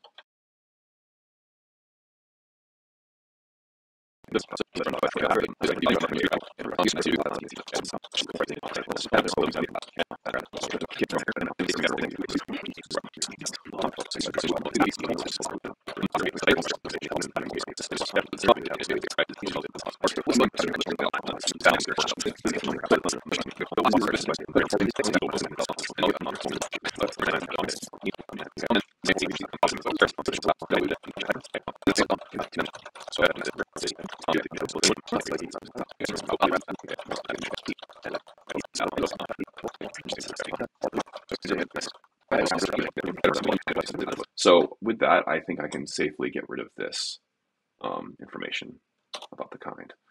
Okay, the span I know I can delete, and this temp lifetime. You know, these temp lifetimes, it is really interesting how much they are incorporated here, and it makes me think that the right answer for a printing of thir, given that everything has a temp lifetime, is that true? In thir, does every expression, for example, have a temp lifetime?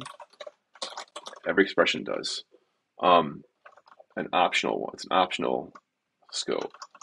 So the lifetime expression, if it should be spilled into a temporary, should be none, only in constant context.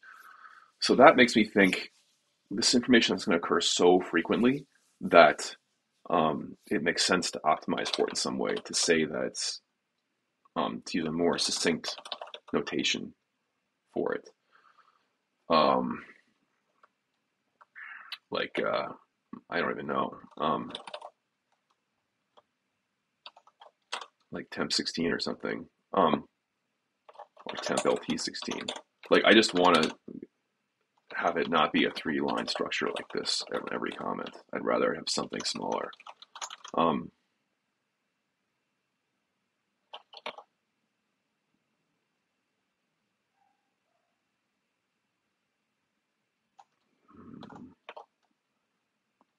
The other way to go would be like temp region. It's sort of some relay that it's a region scope or temp scope. Like, we've got the word region, we got the word scope, and we've got the word lifetime. These are all things are all floating around as concepts. A scope is this thing that's documented over here. I remember writing this comment ages ago that describes how the structure of an expression like this breaks down in terms of having distinct region scopes like nodes versus destruction scopes that are associated with when the structures run, and remainder scopes. It's a whole thing in terms of modeling the behavior of blocks, essentially. And so I think the way to go here is to say that there is a scope. If I use the word scope here, I'll say temp scope, I guess, and then prefix it with the number, with the. I can't just use the number alone because there's different kinds of forms here, but I can at the very least say n for node and leave it at that. And if I do that, I think we can clean this up a lot in terms of saying, okay, that's what we use here. Likewise here, temp scope is n16. We know this was a scope from the fact that it has this curly brace here. The region scope of that is different though, it's not 16. So I'm sitting here wondering, does that matter? So this was in the thir, this is an expression kind, scope, region scope. Like, it's really interesting that the temp lifetime, there's temp lifetimes, and it's very distinct from the region scope for this thing overall. Probably do need to say this in some way to like make it clear that, like, okay, the whole point of this curly brace thing is that it is a scope object, and it has this identifying number, because other things might use that in some fashion. So yes, but what's the best way to say that? I'm not sure. Maybe just say scope is N15 and the temp scope is N16. Does that make sense? That's what we had, I'm pretty sure. I could look at it again to make absolutely sure.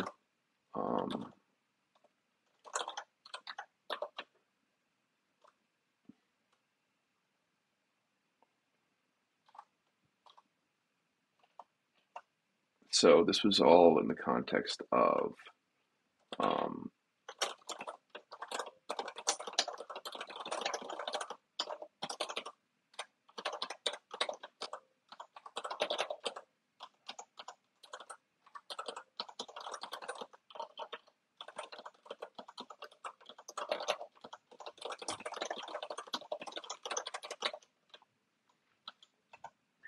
yeah, this was an expression whose temp lifetime was node 16, and it was a kind scope, a region scope node 15. Yeah, we'll do that for now.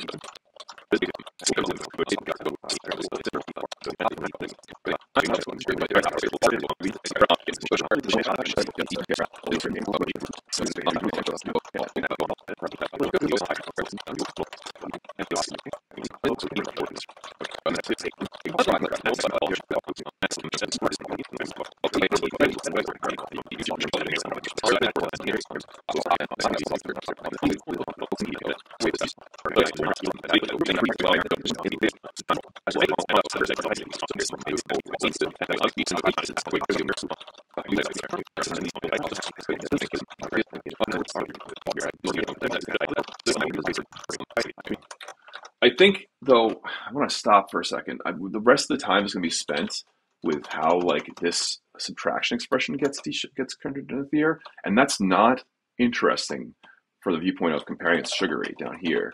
So one part of me wants to jump into the actual translation of sugary instead.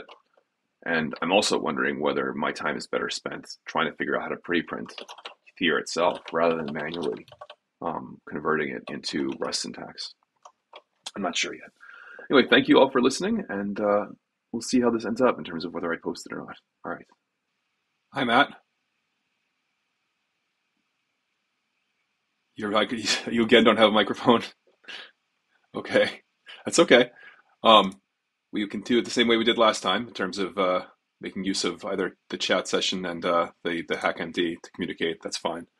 Let me go ahead and pull up the HackMD that we were using.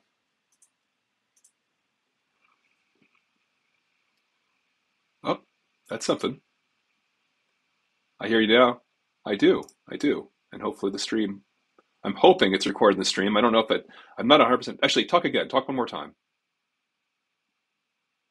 Yeah, you know what? I'm guessing the stream actually isn't going to catch it. So I don't know. I don't know enough about these systems to make my screen recording software actually capture what you're saying too. But I'm not going to worry about that. I'm just going to keep talking. And oh, good. That's a real bummer. I'll have to figure out how to get this right sometime. But that's okay. I can just repeat what you say. And yeah, all right. So yeah, I don't know if we're going to see anyone else. I'll try to keep my eye on the Zoom window in terms of making sure I'm aware of people asked to come into the room. But other than that, we can get started. So, where are you at with stuff? How are you feeling about your interaction with things? Okay, sure. Do you want to take a look? Do you want to take a look at that together? Maybe I'm happy to like either. Um, I will have to like probably reconstruct my own knowledge on the fly to some extent, but I'm happy to see what I can do there. Or the other option is for me to let you share your screen with us in some fashion. If I can, it'd be pretty funny if I could manage to figure out how to share your screen while not figuring out how to get you to share your audio. But yeah, to just repeat what Matt said, actually, Matt just said he's feeling pretty comfortable about. They said they're pretty comfortable with using debug statements and backtraces to sort of make their way around the compiler and uh, just sort of getting started with that kind of interaction. And the place where they're sort of most curious right now is with the middle ty part of the compiler. So what do you think, Matt? Would you like me to try to like pull up my screen and you ask me questions about it, or do you have a specific question that you would like to drive with your screen? Uh, you in terms of the debug statements. Actually, there's one more thing I'm going to do before we continue. Do you mind if I hit? I'm going to hit record on the Zoom thing itself, so we can capture. Hopefully, that will actually capture your audio, and then I can. This meeting is being recorded. So hopefully, this will make things possible for me to post process in some way. So your question, you had a couple different things. One was you said you had a small example already that was something you're working on currently. And within that small, I don't know if you mean a small example of a delta that you've made to the compiler or a small example of some input source code that you want to better understand what the compiler is doing with it. But before you answer that question, I just want to lay it out there that I don't know which case you're talking about. But within that, you've said it's difficult to map the internal structure of the compiler in terms of def ID, this long structure with def IDs and whatnot, and mapping that back to the source code that was the input. I think that's the heart of what you were getting at there. It's great question. And then the other piece of it that you asked about, I believe, was about how to add debug statements, or rather, and the interaction of having different modules that the way that the rustc log system works is that you get to opt into having certain modules, tailoring which modules get the debug statements printed, right? And that's you sort of curious about whether there's guidance about which ones to turn on or or which modules to add debug statements to. Is that the heart of it? Basically, it's kind of like, how do I know which modules to send to the output in the debug filter? Because I noticed, like in a previous issue I was going through, if I had this other module in addition to it, I would have seen the heart of the problem very easily. But I didn't know it existed, and yeah. found it later. Okay, that's a great. Okay, now I understand. I think better. Yeah, just even knowing which modules to do it for. All right. You know what? Let's talk about the second one first. So I put them on our like kind of queue of topics in the HackMD, and let me move the HackMD itself over here so I can have my in front of my eyes while we're talking.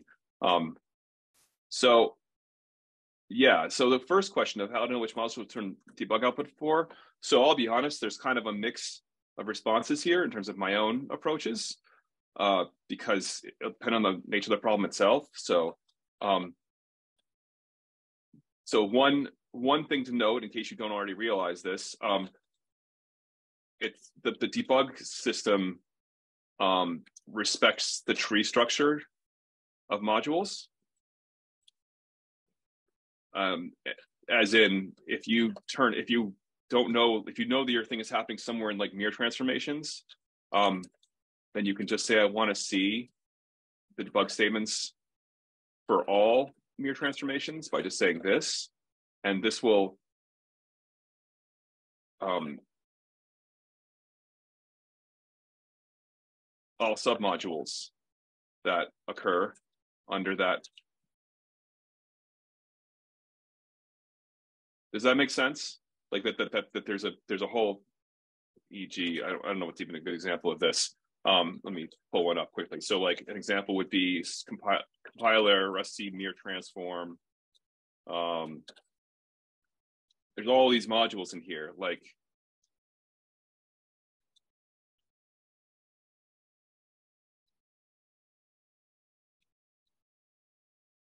So if you have a sort of gross idea of what crate the thing occurs in, or even what submodule within a crate, you don't have to dive already all the way down to the leaf module. You can start at a top level and see what output that gives you. And sometimes that's overwhelming because there might be a lot of debug statements in there. And that's, then you have the problem of, okay, which ones you're going to turn on. And there's not really, I don't have a better answer there besides skimming over the output and figuring out which things seem like they're noise, and then selecting the things that aren't the noisy cases, in terms of which. And I don't even know offhand if there's a good way to say I want everything in this tree except like at this subtree stop. I don't know if off the top of my head if the debug system lets you say I want everything in this tree, but then at this subtree don't do these. It might be possible.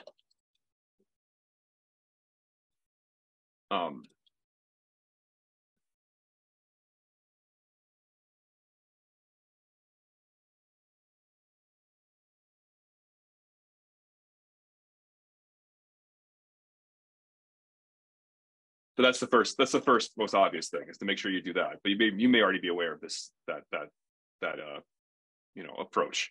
The next thing I'll note is that, to be entirely honest, what I'll do is I will search for debug statements, like skimming over the code itself. Like I will make guesses as to what things, I'll look at a stack trace and look at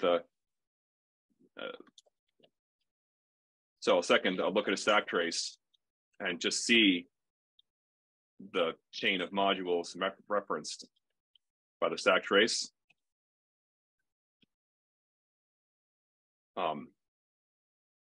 Which I'm guessing you probably already do since you say that you're already making use of stack traces, but it's the sort of most immediate, guess to sort of go, okay, these are probably relevant, or at least it's a good starting point to sort of get a broad overview and then work my way down. And then beyond that, my usual approach is to just grep for debug statements, to be honest, like to make guesses about what modules might be relevant. And then it's an interesting thing. Like you could just guess modules, guess crates, compiler crates that are relevant. And the crucial thing there, though, is that I'll at least try to skim over the source code to see if there's debug statements within the crate itself, because usually there's somewhat of a correlation between if there's no debug statements, then there's no point in turning that on. Not that it matters that much, but it's more about keeping myself focused in terms of just not having a long list of modules in the rustc log environment variable.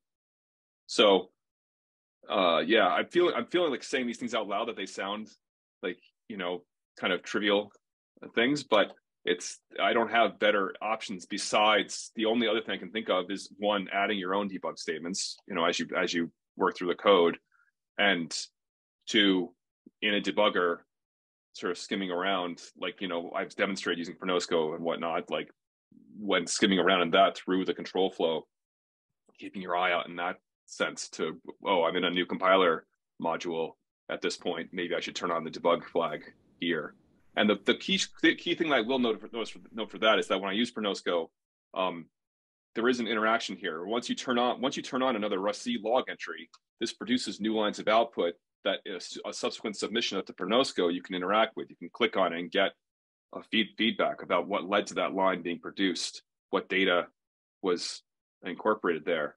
It's not always necessary. Sometimes you can make that same chain of reasoning by looking at the raw memory or the local variables on a stack frame. But a lot of times it's if you can afford to do the submissions to Pronosco, or if you can figure out how to use RR in an efficient way to get the same effect, then it can be pretty effective in terms of saying, okay, I'm gonna turn on debugging, do another run, and take a look at where I'm at in that specific context. So that's my most immediate. Okay, so yeah, I'll stop talking now and see if you have feedback. So I mean, I don't know how useful it would be, and it would probably be a pain to keep up. But would having just like a little reference of showing just crates that tend to be very closely tied that somebody can reference, that might be useful. As in saying, like, if you're trying debugging for this crate, you might well want to consider turning on debugging for this other crate too, you mean? Yeah, so kind of like when I was going through my previous one, I was in rustc her type check a lot, and I didn't realize that it seemed to be pretty closely connected to the infer crate as well, and that's where all that stuff was showing that I didn't see before. I see. That's a good point. I think the first thing I would ask is, so okay, you eventually realize that rustc infer, another good crate to turn on debug login for.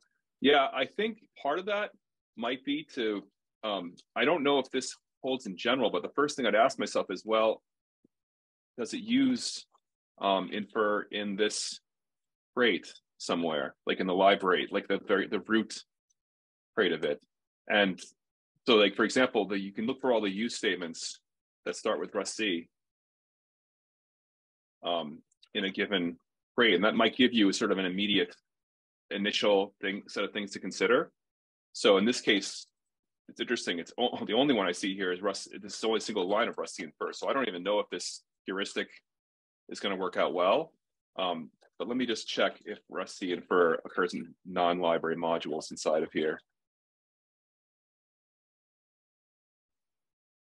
Yeah, my guess is that, and the other thing to check is that the cargo toml, yeah, this must have rustc infer in it, right? So that might be a more general way to go, is to say, look at the crate, the cargo dependency graph in terms of making guesses here, rather than and the problem is then you've got to figure out which one of this list are the most likely ones to be relevant. But I think that it might be domain specific, like in terms of what problem you're facing. Like in some cases, you might want to look at the AST. I don't know. I would like to believe. What do you think that if you had looked at this list up front, you might have seen that rustc infer was relevant to your problem, or is that unlikely because it's mixed in with all this other stuff? You didn't know what rustc infer, what its relevance was to what you were doing. So I think that is like a good list. And then also I just looked into the mod RS of the area I was looking at, and it also it was like a smaller list. So it like used rustc infer and used rustc middle. So I could compare those two and make a guess. Yep. I can definitely see that being a case where, if you just look at the source code, especially the mod.rs of whatever code you're looking at, if you happen to be in a subtree of the module hierarchy, then you might also have luck just looking at the use statements that you see there. So yeah, I think that these sound like plausible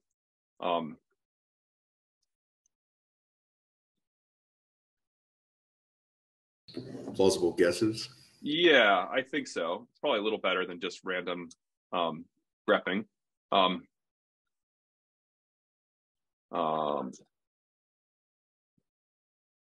Yeah. So okay, those both sound like decent options to me.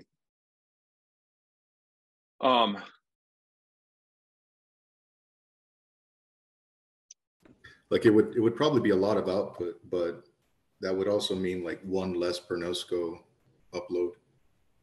If it's so are you?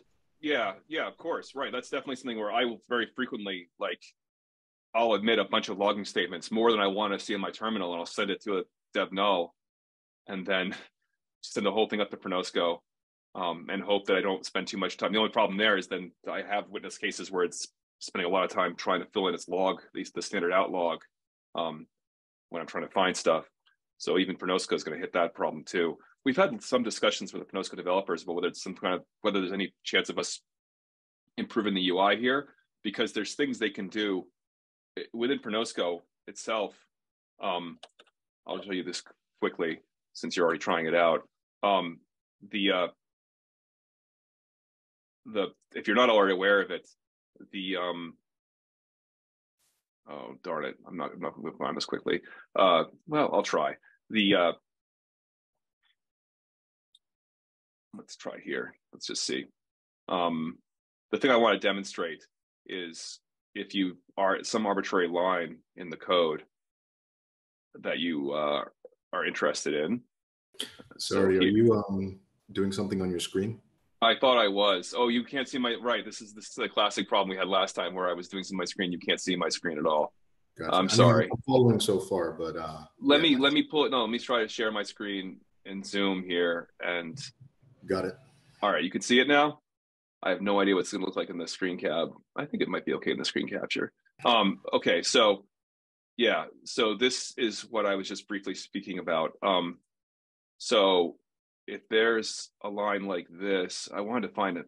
See, the problem is I really want a more specific case to investigate. Well, while that's loading, you see this is an example of what I was talking about in terms of this being a huge log that's trying to load up right here. So while it's doing that, I'll try to see if I can illustrate what I'm talking about elsewhere.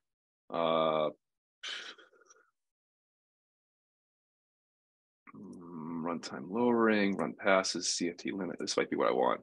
Yeah, so let's take this case here, where it's doing this for loop. It's got some, I'm really pushing it here, I guess, in terms of whatever I'm doing to it. I'm not used to it having to wait for loading source like this. So normally I'd be able to click on these lines and have it pull up actual one of the windows would pop up saying this line is executed this many times. And if you look at if you click on the line in question, which I'm still waiting for this to load in some way that I can get to it, you know what I'm going to do? I'm going to see if I can load this separate. This is probably such a bad idea. But maybe not. Yeah, it's still not loading. Oh, there we go. Okay, so if I click on this, it's supposed to say executions, but this is not. It's thinking it's never executed. Shoot, in this run. Oh, so you're saying that you can you can click on things. So Pronosco itself lets you say I want to print out specific data for a given line. The problem is I have to show an example where the line is actually executed, which means I have to find a spot in the execution where a line is executed. I have to actually get to a place where it's I have to find an example of where the thing is executed, which I thought would be easy here. You know what I can do? I can say executions of this thing. Hold on one second. All right, I'm looking at executions of this debug statement. It claims these things are run. No, I want executions of this debug statement. I want all of them. So there's a distinction in this column and this column, where this column is just things executed in this particular function call. And if you hit the line number, it's supposed to be all executions of that line number. But let me see if I can find a better example of this. So if I click on this, this goes here. I go up to stack to the code in question. That's here. Okay, it's doing run pass. If I say I want all executions of this, it's still saying it never gets executed. Shoot. I'm trying to find an example, but my go-to example right now, it's something that I was investigating earlier, and it's not a particularly good one because of problems in the run. But the case that I'm trying to show you is something where if you find code that's run, you want to see all executions of it. Okay, so this is an example. If I click the orange line, it just shows you the single execution that occurred within this one function call, right? As in like this particular case in the stack, this line is executed once. So if I hit the orange thing, it shows you one execution here. If I click that, it takes you to that point in execution. If I click the line number though, instead of the orange part, it shows you all the executions that are in the trace. The current one is highlighted in green, but the other ones are there too. And the neat thing here is you can say, you know what, I want to print some data. And if you can identify some data that it's actually capable of printing, like children count, I just told it print out children count for all of these runs, and you see that it added this arrow with that number there. So you can get the effect of certain kinds of adding instrumentation to your code to Pronosco without having to rerun the thing and re-upload it. The problem here is you have to work within the interface of like, it's funky like C++ like interpretation of the code, which means you have to figure out how it's going to understand the meaning of the different variables that you have in use. But like here, for example, if I say child as an example, and then say dot private, it does print 3, 2, 1, 2 on these various lines here. So this does generalize slightly, like it can handle print anything that is able to print nicely in local variables thing. It's able to print semi-nicely in this output here. One thing that I have not figured out, there's some way I think to get it print multiple values. So if you want to print, it says semicolon separate expressions. So if I want to do both child.private and some dead, then you get, by semicolon separating these expressions, you get comma separated outputs of the values that are spit out for each of those cases. This is not as good as a nicely formatted string that you can get from if you use debug statements. And I suspect there's some way to get it to run the formatting machinery from within this, like make a function call that would be format this value. But I honestly, off the top of my head, don't know how to write that. Like, I think the first step is to figure out how you write that within GDB directly.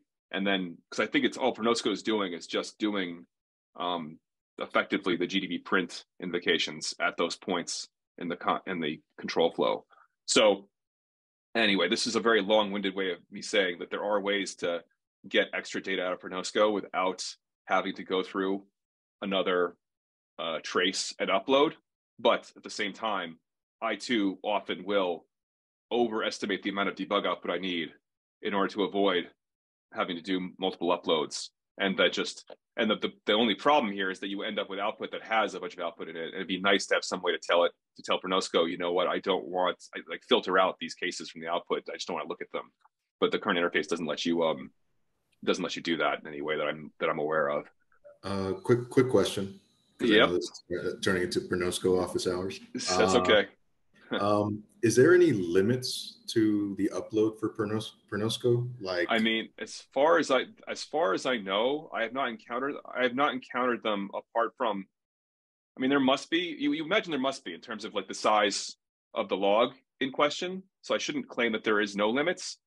But I've produced pretty significant outputs, like, logs that are traces that are gigabytes in size and been able to upload them.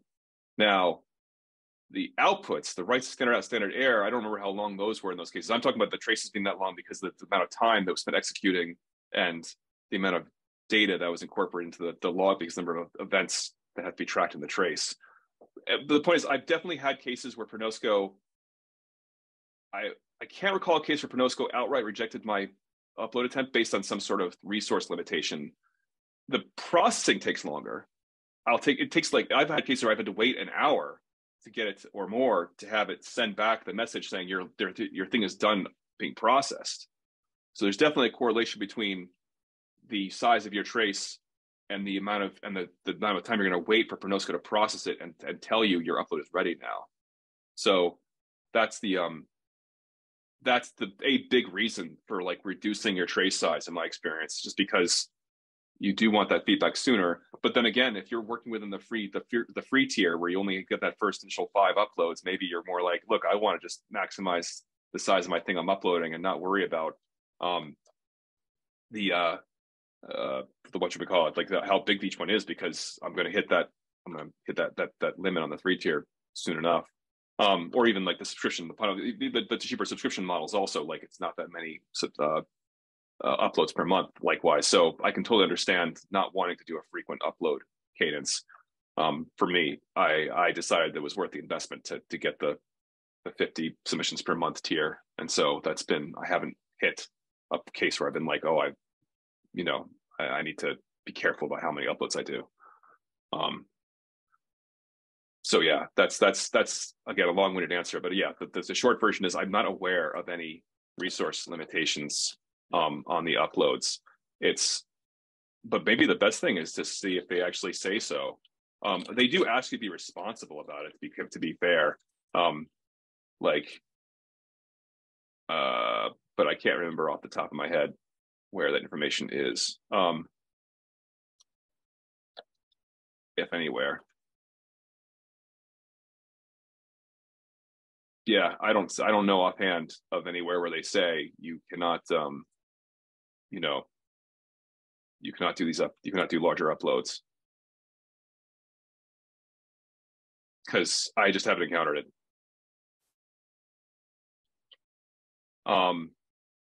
Okay, so where were we? We had another question, I think, about, or do you want to keep? So, okay, I don't know if the part of your suggestion there. I realized after you made some comments that this idea of looking at the use statements of the module and the dependency of the cargo to TOML, I realize in hindsight you might have been suggesting, like, could the debug system somehow do that for us rather than manually? Like I was talking about as a human being reading over the source code and doing the inference manually.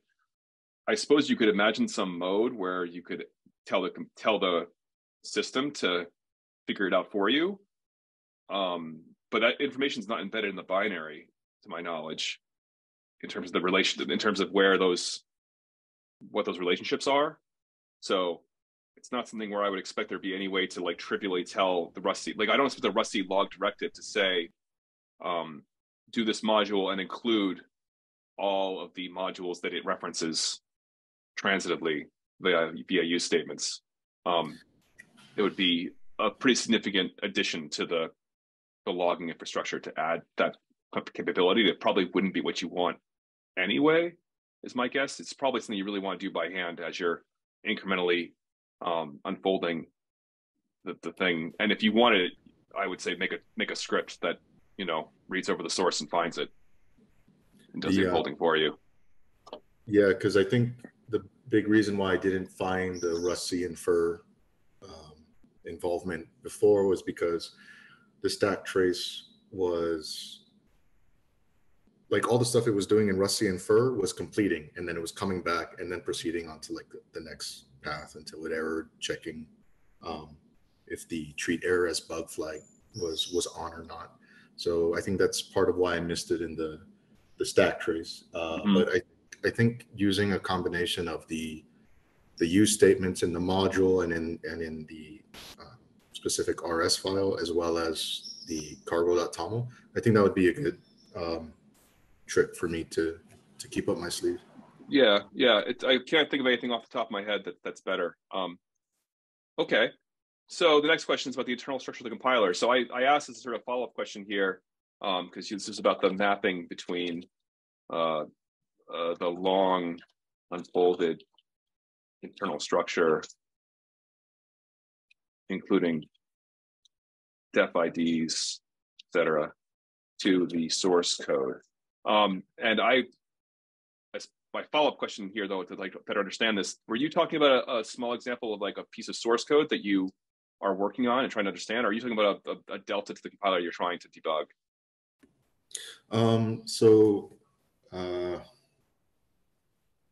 Basically, I'm trying to alter code in rustc, and I'm trying to do like diagnostics and suggestions, but usually at the point where I'm at, it's like a different representation. So having to think of, like, what's his name?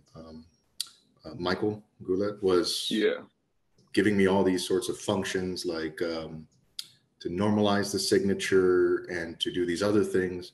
And I didn't know how you find those or realize that those are things you can do or should do. Yeah. I mean, one might argue you're kind of jumping into the deep end of the pool here, in terms of those parts of the system. Like, I don't think it's something that's gonna be trivial to figure out, like, what are the right methods to call for any given situation. I think it's one of those things where it's not spelled out as nicely as one might like. There is some work to try to put all of this on a firmer, separate theoretical ground. In particular, I think the mere formality work might be relevant here, in terms of it's still in early stages because Nico's translating it from PLT Redux to a piece of Rust code. But the crucial point is that this is meant to capture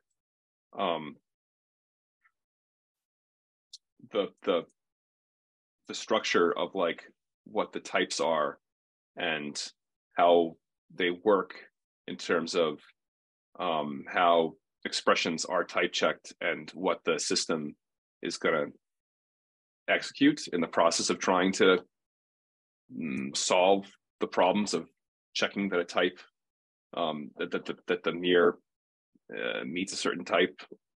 So I think that there's at least a hope there that this will be a better way to get a intuitive model of what's happening under the hood, because it'll give you a more immediate insight into the structure of the type system itself.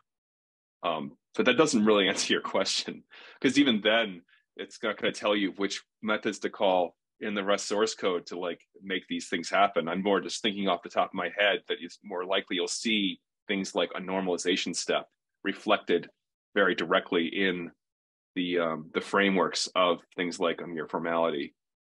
So that's why it came to my mind as being something to try to see this. But that doesn't help you answer your question.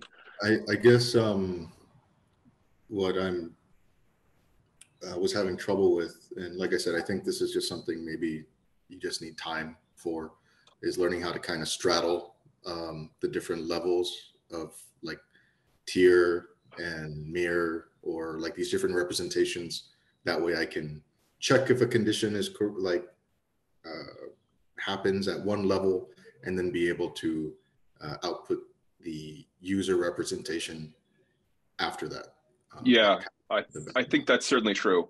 And I think that's a piece of this that we don't have today, but I was very close to trying to work on after our last session, where you weren't here for it, but I did record it. It'll be uploaded at some point. I did get to the point of printing out the thir-tree. I can't remember if there or not, but I did eventually get to the point where I was able to print out thir-tree as well as typed here. And that led me to then realize that the thir-tree structure is, let's see, am I going to find this anywhere? Yeah. So as an example of what I was looking at in the end, which you might have already seen yourself based on your work, was something that looked like this, except I had the places that are underscores or places. I've been in the process of trying to take this structure, which looks like, here, let me, just to give some perspective on how bad this is. Like, this is some huge tree structured code with all these that's lines. Exactly what I see. Right, exactly. And I was staring at this, and this is meant to represent a really small example. This was something that was corresponding to this demo index code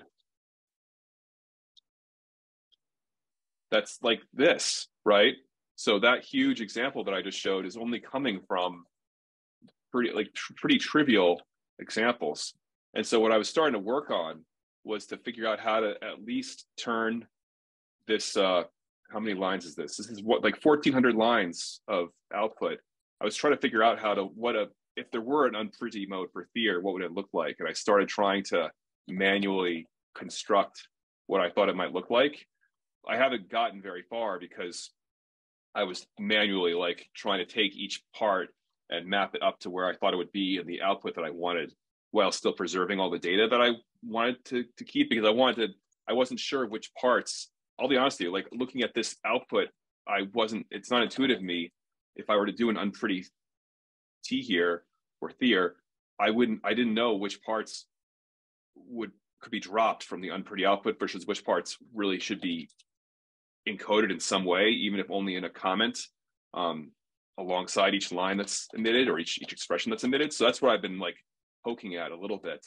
I think, to be honest, that this might be a good step, because I agree with you that the map, there's a disconnect here where it is important to understand what the thir represents, but our current tools for inspecting it don't give you a source level intuition as to what it might mean. You really have to look at the raw data currently and figure it out from that. And it's pretty overwhelming.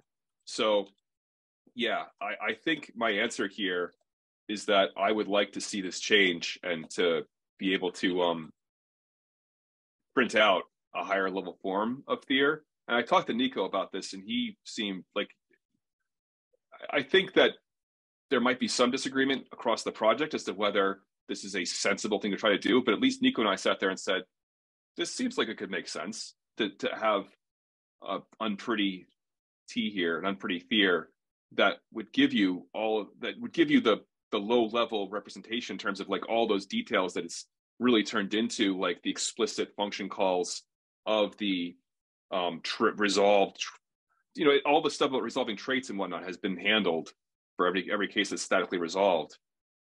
And so having that be explicit in the unpretty output, but have it still look like Rust code, have it look like something that uses the what's it called? The syntax. I can't remember the acronym anymore, but there's an acronym we have for function calls where it's explicit. UFCS is the acronym for function calls that where you've made explicit the form of the trait and the specific impl itself. Because there's this signature here, this syntax, type as trait : method args. This is the kind of thing where I expect to see this everywhere in the thir, because the whole point is that every statically resolved thing is going to have, at the point where the call happens, the specific type that's called. It'll either look like type as trait, or for inherent methods, it'll look like type : method. But anything that's a trait method that's statically resolved should look like this in the T here. So yeah, that's what I'm kind of expecting, is something that would have that spelled out and would get rid of the projection. All the operators would be desugared, I believe, to their method call form. So add and add assign and index mute, all that stuff should get turned into function calls likewise. So I think that there's value in that. I mean, that's the part of what was motivating me in the video here, was to get that kind of high level view, quote unquote high level view of what two-phase borrows mean by showing the T here in all of its glory. The problem is currently all of its glory is too much low level detail and not enough high level perspective. Yeah, I think there's work that can be done here. And currently, for you to make progress, unfortunately, without that, you're going to need to wade through these structures and probably draw some pictures or something to figure out, okay, like for me, when I was doing this by hand, I was doing stuff like saying, okay, which expression am I looking at in this index, in this array? Because there's cases where it's saying, E10, and that means the 10th expression, or I guess 11th, it's zero index, in the list. But that E10 is not embedded, right? Like whatever E this is right here is implicit by whatever index it's at.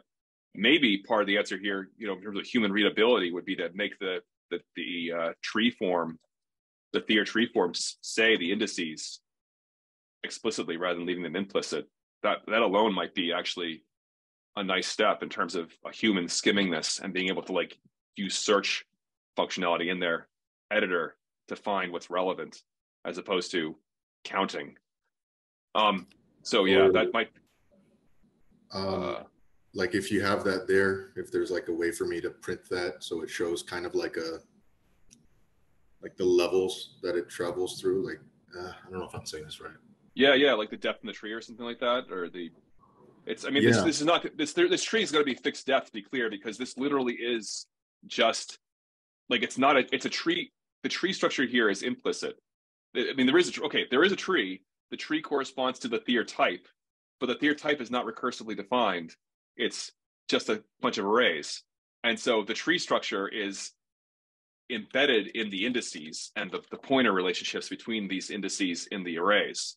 So I think maybe we're both reaching the same answer here. My point is that unpretty thir, not unpretty thir-tree, but unpretty thir should actually take that implicit tree structure and take these pointers that are in the form of indices here and turn them into a printed tree with the nesting that's embedded in the tree that gets printed out, which is what I was trying to do by hand up here. I got as far as I don't even know what, like E13 or something.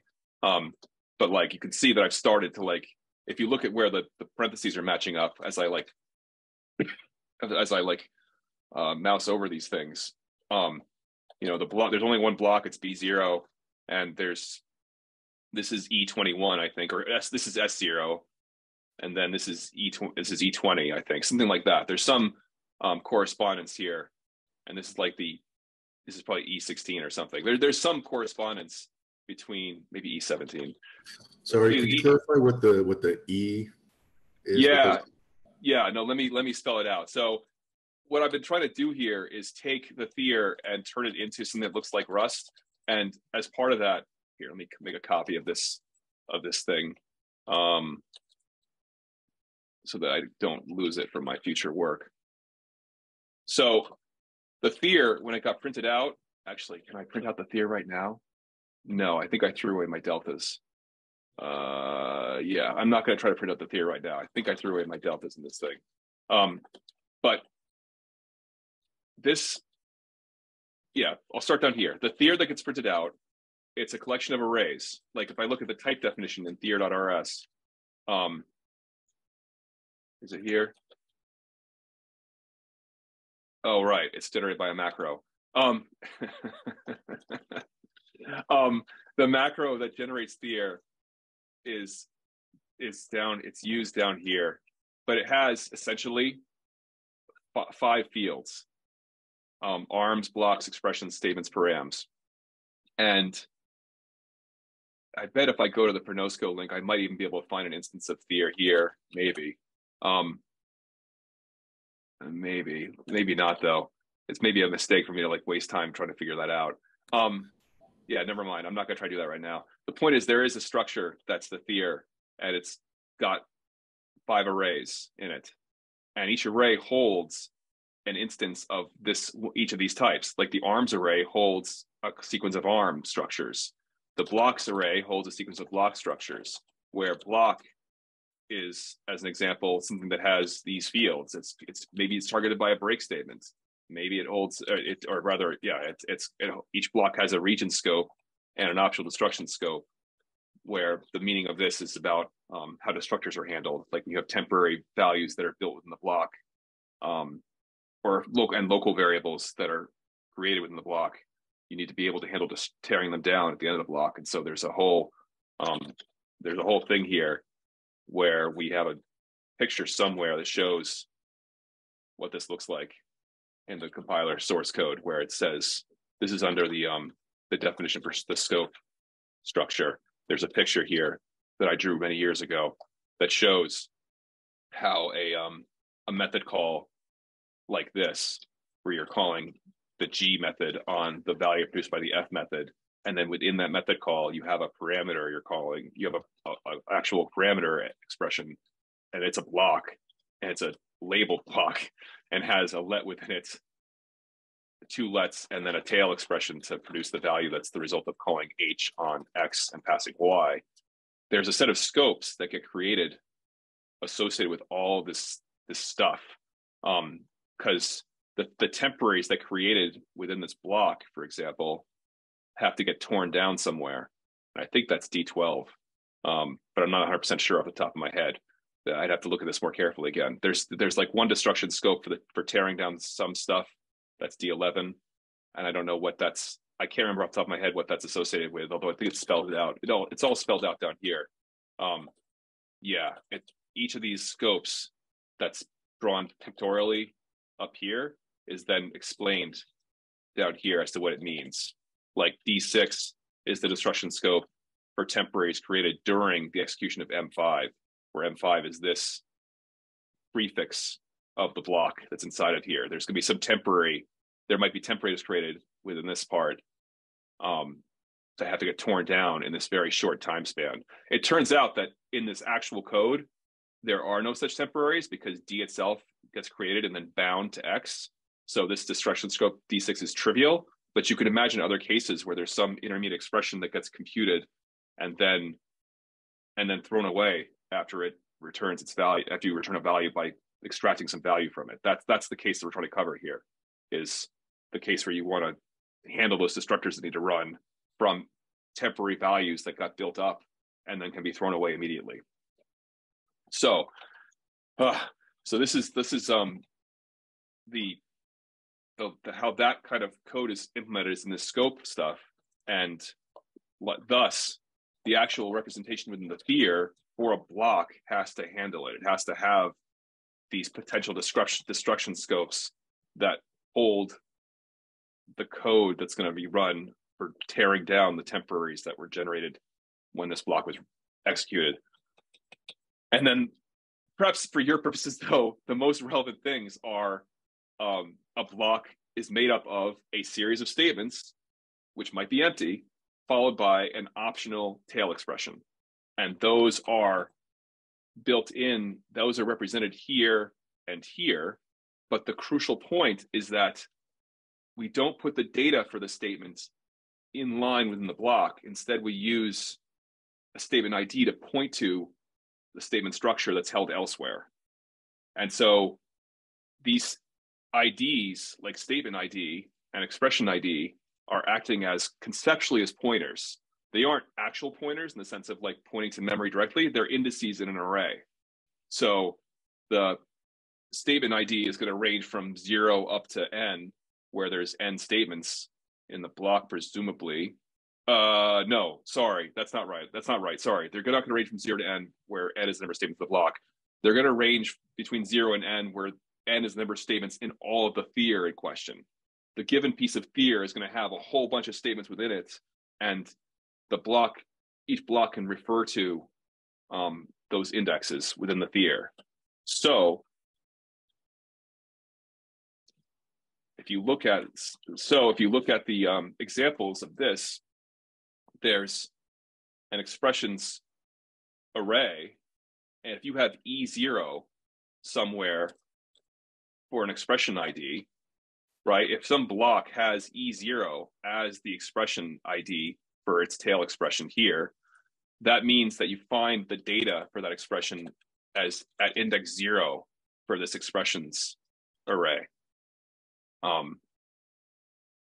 Why aren't we using pointers, right? Like you might say to yourself, why aren't you using a pointer to represent this instead of using indices? And the basic answer is that Rust doesn't handle interior pointers well. You'd have to use unsafe pointers a bunch of the places, or some other, or arcs, or some way of handling the internal referencing, cyclical referencing relationship we're talking about, because the thir is carrying the data and has within it other data that points to things that are held within the thir. And so you have a choice in Rust about how you're going to handle representing those kinds of cases. You can either use unsafe pointers, or you can use things like RCs or arcs to handle cyclic structure like that, potentially cyclic structure, or you use explicit indices. And you have arrays that handle the representation of the backing storage of the data, and then the indices, and these indices point into those arrays. And now finally we get to then what has Felix been talking about this whole time with this E0 business. The point is that when the thir gets printed out, any case of an expression is going to look like E0 or E2, etc. And that's represented in the thir by that macro that I showed you. Where is it? Thir with elements.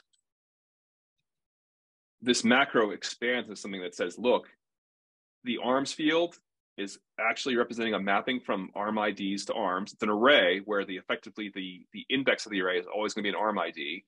The elements of the array are going to be arm values of type arm. And when you print these things out, when you print the indices out, print them as A and then the number, the index.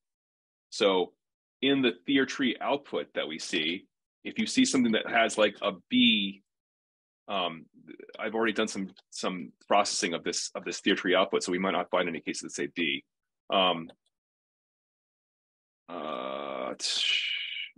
me try anyway.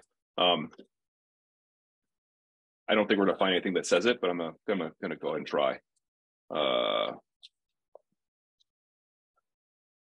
Oh, I found one. Okay. So like here, there's a block B0. And so that's saying this expression whatever an expression is in this system,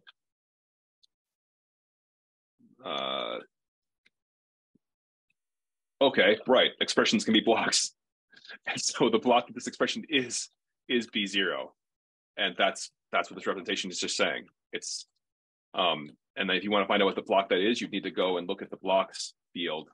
Now it turns out that in this code, I've already translated. This isn't the way the printout looked. Originally, this had something here, but when I was doing this translation process, I've been taking each piece that I sort of guessed was supposed to be translated, and I moved it up and left an underscore here. So that's why you're not seeing the full output.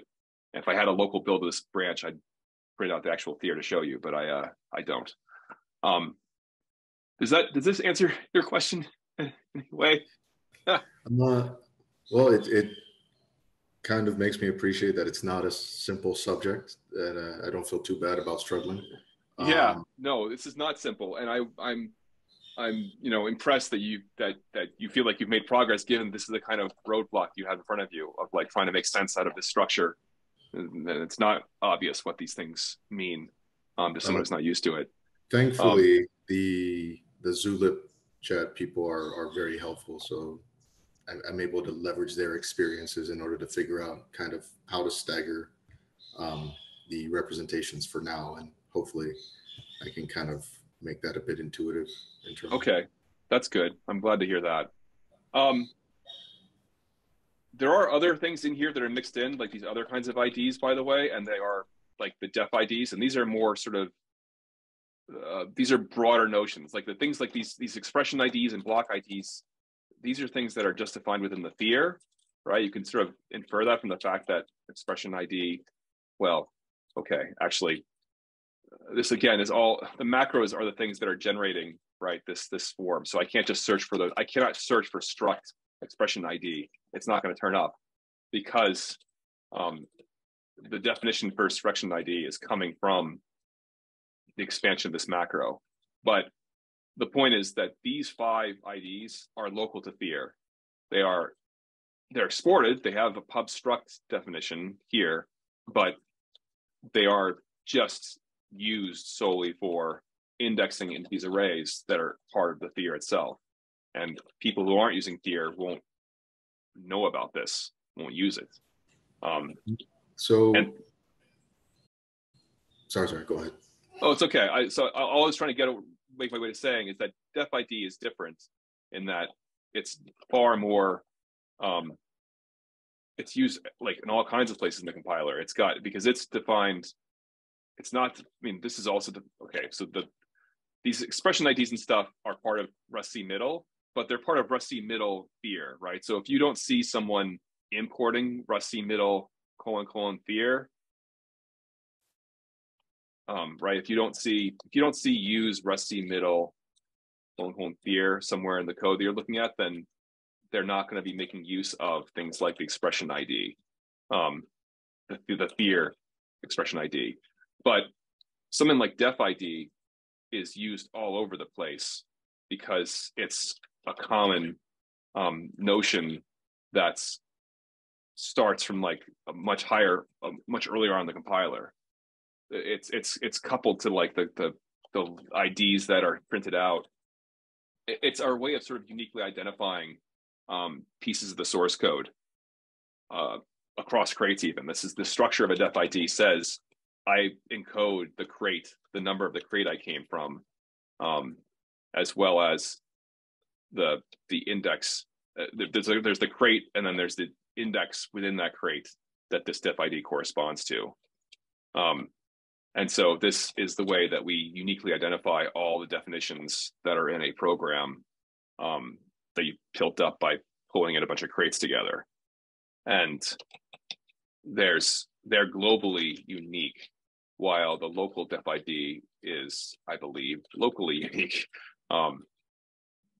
Like this is something that's only meaningful with respect to the crate that's currently being compiled. And this is a similar thing where there's going to be a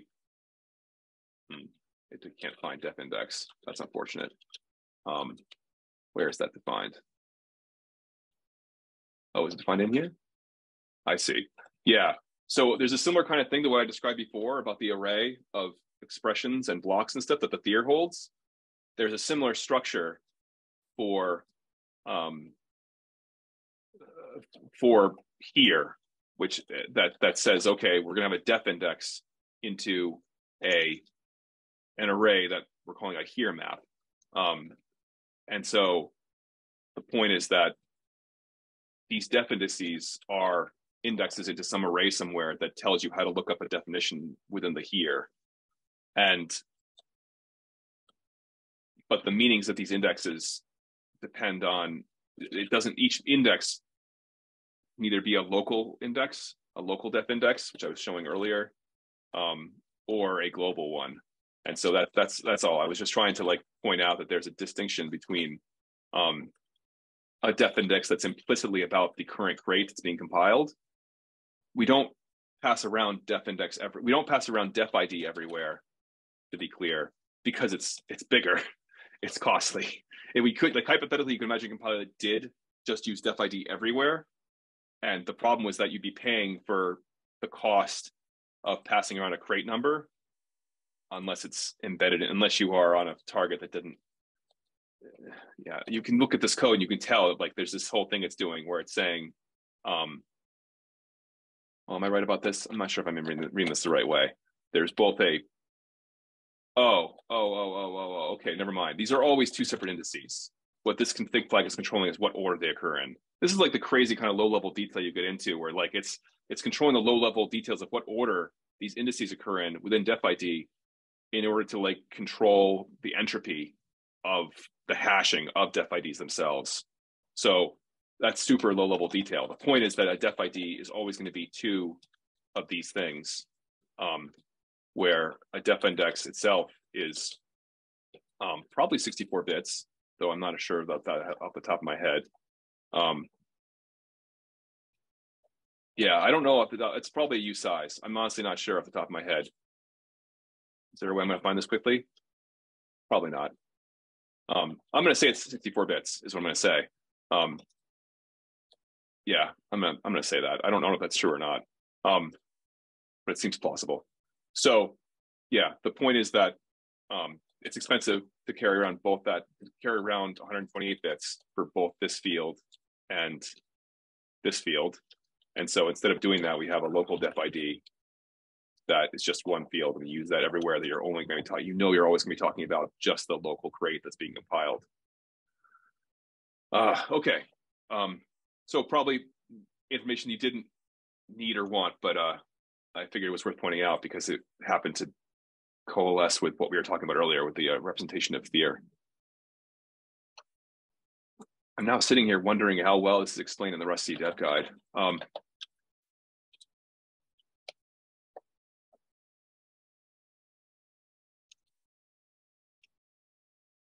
Because it talks about the fact these things are built up as identifiers.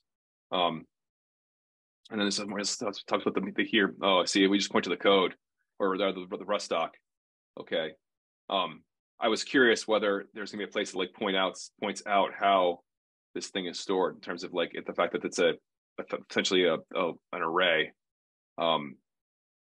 that you look up. But this is what I guess we're talking about is the here map. But yeah, as far as the def ID and stuff, I didn't remember anything talking specifically about like an array structure. Yeah, and maybe it's not. I mean, maybe it's a level of detail that we don't necessarily want, but because we do talk, because conceptually you don't really care that it's an array. What you care about is that it's a separate map, and that there's no tree, that the nesting that occurs is not built into the structure of the code itself. It's not something, we are not building up a tree structure that has the nesting built into the actual pointers that are allocated in the compiler and the referencing structure of the structure there.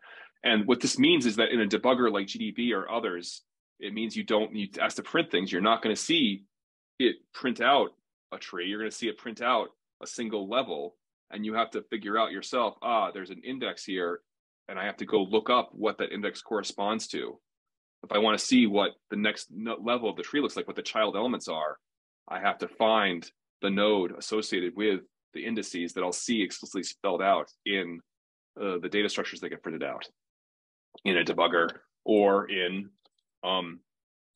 things like the printout of the thir-tree that we saw earlier. Right, this is an instance of that kind of case where unfolding things like an expression, you could imagine a world where you would print out the block itself, the data associated with B0 would occur directly inside of here. But the only place where but we don't do that because the expression value in the compiler does not own that data. It doesn't have a boxed own, or it doesn't have a boxed representation here. It doesn't have an ampersand reference to a block. It just has this index. And so to get that unfolding of the tree structure, you have to manually look up the cross-referencing that happens here. Okay, so I'm kind of curious whether how you've been handling your investigations in the type system then, because I haven't looked at that lately, and I'm curious whether you've encountered similar kinds of questions about how types are represented, or if it's like a big black box that you can happily sort of interact with and not worry too much about the internal structure of them. I think I still haven't leveraged all of the available information, or like internalized it, what's available on the rustc dev guide, to even really look too much deeper into the lower level structures. I mean, it's definitely giving me stuff to connect to as I go through things. Mm-hmm. But yeah, I think, like I said, I think before, it's just time and kind of trying to get used to things. Yeah, I haven't reached the part within the rustc dev guide. I haven't gotten to the point where I can say that there's things missing in the rustc dev guide. Yeah, I can believe that. I mean, there's definitely things missing, but I think that it's very much a reference, right? And it tries at points to try to ease you into certain topics, but it's definitely something where you're not going to get a kind of gradual introduction to all the pieces necessarily. So, but okay, I was mostly just curious about how your experiences were about this system. There is material here that's worth looking at, and it is different from how the expressions are handled. In particular, like we do it, unlike what I was saying about all those other patterns we were talking about, where there's those indices and an array or a map somewhere that maps those indices to the data in question. And I think in the case of the type system, you see more instances of things actually like having direct references to other types, as opposed to having this level of indirection via an explicit type. Like, I don't think I could be wrong. Actually, I shouldn't say this off the top of my head. I don't know at the top of my head if this is the case or not right now. But I was going to say that I don't think you see the same kind of pattern. That's all, in terms of like there being a type ID that you have to look up in a map. I think that it's more like a graph structure where the types themselves have references to other types directly, rather than having that level of indirection where a type would have a type ID and you have to look up what that type ID is elsewhere to find out what it means. Because the way that we handle types in the compiler, at least the ties, which is different from here ties, the ties are dealt with as intern structures. And in particular, I'm pretty sure that if you look at tie kind, just pull it up rather than guess, just pull it up.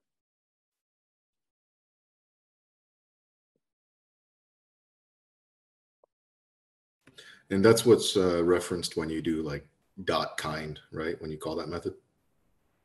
Yeah, because the tie kind does look up the kind structure for a type. So there is a kind of relationship there that you could think of it as a distinction between an index and a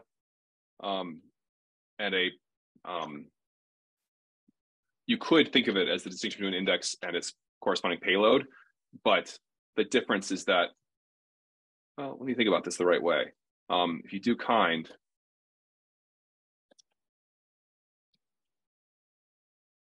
I'm not going to find kind easily. I wanted to see an example of where like these types are referenced in kind, but I think there's a level of indirection that's happening here about how these are implemented now. Yeah, because there's this type parameter called interner that handles the actual representation of how they're cross-referenced. But so you have to look at how kind is implemented for a particular type. Where did I want to see that? kind. Am I going to find that somewhere easily?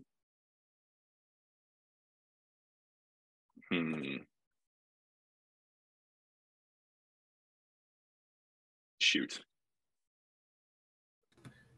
It's a little bit of a digression, but how Sure. does rustc's representations of types compared to Rust Analyzer? Because you're talking about Rust Analyzer before, and I've been doing a little bit of research into it. I'll be honest with you, I don't know off the top of my head how Rust Analyzer represents its types. So I don't know. I think that rustc has gone through it's gone through some iterations, but it's every change we make to our compiler has to sort of go through there's so many changes there's some changes that are about trying to clean up the code, but many more that are about trying to make the compiler faster. And so I feel like there's a lot of changes that happen that make the code less readable in the name of making the compiler faster. I don't think Rust Analyzer has quite the same problem because its structure is that it's already built to be incrementally evaluated, and so it, I think, gets to get away with slightly less efficient implementation, or at least I think it can afford less efficient implementations in some cases. Shoot, did I miss a chat from somebody? No, that was me. I was trying to paste in a link. Okay. Okay. So yeah, I don't know off the top of my head enough about how Rust Analyzer represents its the types to answer your question about how it compares.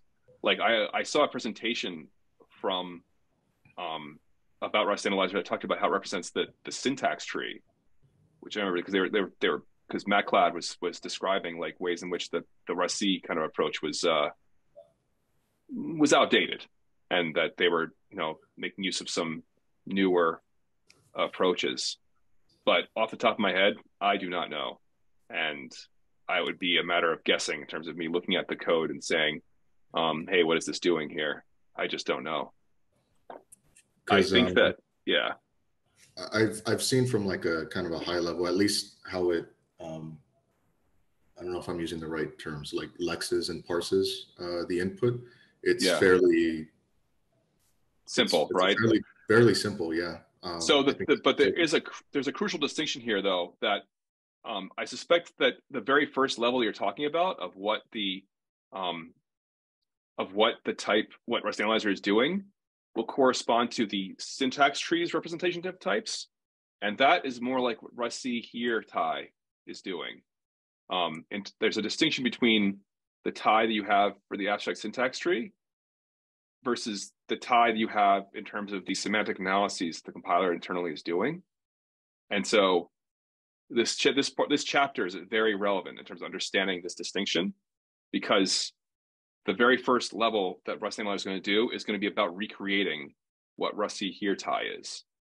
I don't know if it has an analog to the semantic notion of a type that corresponds to tie. I just don't know off the top of my head how it's handling that, because I don't know how close Rust Analyzer gets in terms of how it handles. In order to figure out the types for things, at some point you have to do a certain amount of inference, and you have to figure out how methods resolve. You have to figure out how the trait system works and how associate items will work and so on. And I just don't know off the top of my head how far along Rust Analyzer is with those analyses. It could well be that it has sophisticated notions and is able to do a lot of work there, or it could be that it uses naive heuristics and doesn't have any kind of I could very easily believe that it hits a roadblock quickly when it comes to certain kinds of method resolutions of trait, like how a method call on a trait resolves, and having to figure out, well, what is the type the type inference system figured out for this method, for this expression, in order to figure out what method that resolves to.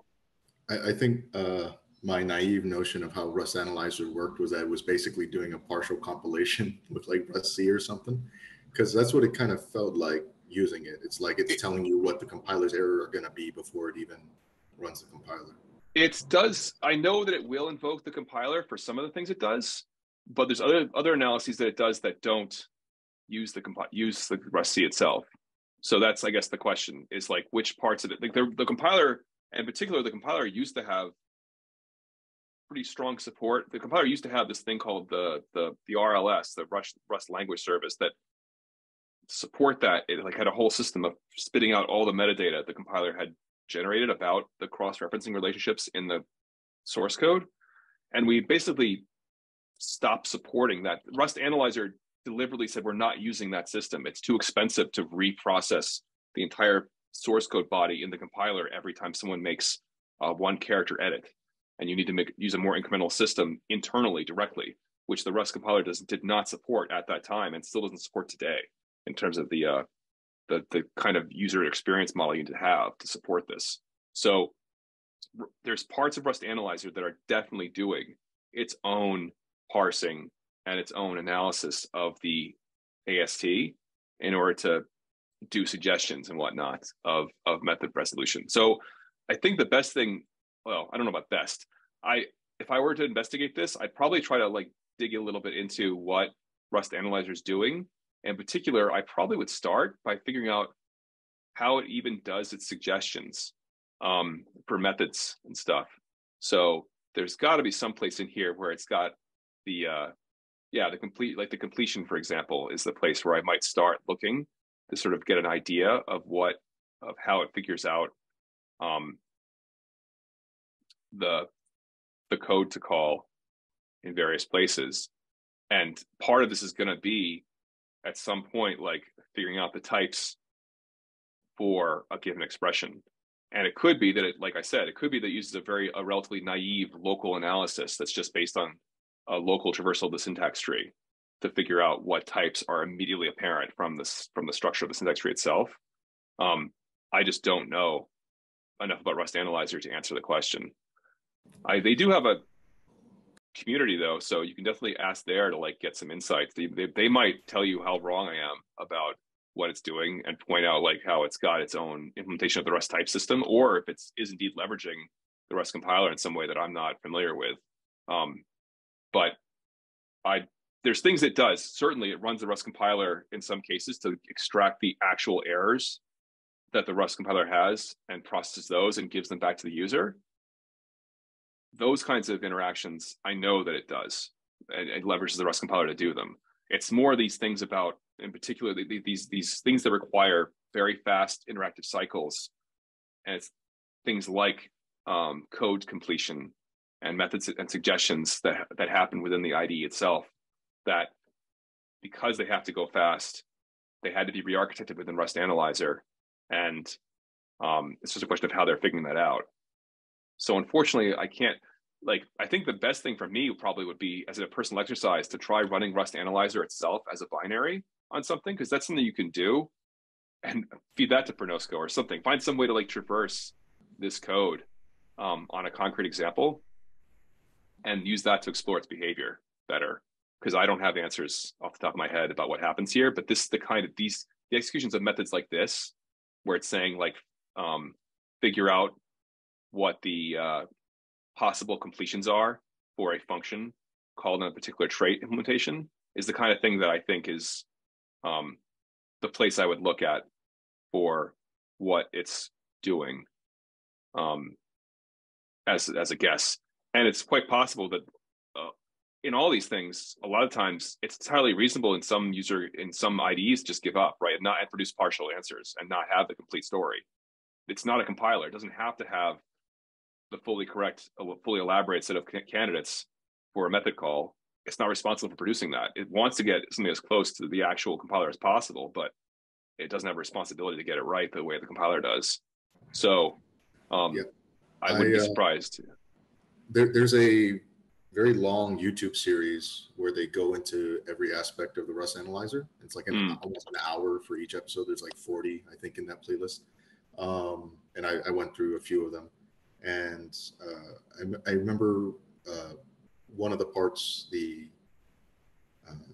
said that Rust analyzer is based off of the language and not off of how the compiler works, as in it's trying to give suggestions based off what would be correct according to like Rust as a language. Yeah. Yes. Yeah, that sounds, I mean, I think that sounds right. And the question is, how is that working, right? So like, for example, if you're interested in like the type, how it's handling the type system, you might consider jumping straight into like the things that involve how it does type checking. I'm guessing that this overview, this video probably has some explanations of what Rust Analyzer is doing. Though it is old. This is 3 years old, so it's possible it's out of date at this point. But it's still might give you some perspective about that. I'm still curious about, well, anyway, that would be what I'd be curious to see, is discussion of how they represent types. That isn't just the type. It's possible, it's certainly possible that they're doing something where they're using the type, the tree, the AST's representation of types, and somehow leveraging that for their type analysis. But that's just totally different than what the Rust compiler itself does. There's types that the Rust compiler will construct that don't correspond to any node in the abstract syntax tree. Because if you think about it, the type system of Rust ends up acting like a kind of lambda calculus, where it's going to end up taking effectively type constructors, things like vec, and apply them to inputs like string and compose those things together, and gives you a type that is a thing that has meaning. And if you repeatedly compose those things, the type vec of string may well occur in your source code, but the result of repeated compositions that occurs from monomorphizing stuff won't be in the source code. A vec of strings may very well not be in the source code, even though it's implicitly there from one generic function being applied to another type that then has to be monomorphized into that specific constructed type that needs to be represented in the Rust type system. Okay. Sorry, real quick before, because I know we're running out of time. Yeah, today I got a hard stop at the half-hour mark. It's true. What's up? No, I was just going to ask: is there any plan? What's the plans for the next video? Or that's a good question. You know what? Let me. I think the right thing for me to do here actually is to maybe make a public kind of statement about this. I'm trying to figure out whether this system is working, right? Like I actually am trying to figure out whether this is the best way for me to try to drive engagement with people to like learn about the compiler, and whether like these live action sessions capturing me looking at some specific problem and usually trying to tailor it around some topic area, but still spending an hour or more doing something and then cutting it down to something that is an hour potentially, right? Like these videos are long, and that's a big ask for some people to like sit there and watch a video. So I literally was talking to Nico recently, and we were comparing this experience to other kinds of tutorial experiences where there's other ones that have videos, but they are, did I talk, yeah, I might have talked about this in the Zulip as well. An alternative approach of saying, look, you don't need to have an hour-long video. You can have curated content that's like a kind of set of exercises that are spelling out, like, try this, do this, and with a opening video giving a high-level overview of the ideas that are going to be covered in that write-up. And we were just debating, like, what is the right model here? What is the best way for people to like get engaged? Obviously, there's advantages of pure text in terms of people who don't have time for videos or don't like them may be able to work well with pure text. But the whole thing I was trying to attack here was the problem that the rustc TED guys already is pure text, and we wanted to figure out other avenues to get people engaged. So yeah, I think the right answer for me to give you here is the next steps are not clear. My current plan is to just pick out a different topic and do another video, maybe next week, maybe a week after, the same way I have been, of just doing it on my own and post-editing it and posting it up, and then we'll have associated office hours. That's my current plan. But I'm super curious to hear from people about whether they think that a different model might work better for them. Because I don't want to spend the time making this stuff if it's not getting people engaged. Does that make sense? Yep. Yeah, makes sense. I think, I mean, I'm glad that there's more information than less as far as having more content on YouTube. I'm a big consumer on YouTube, so for me, it's a really good medium.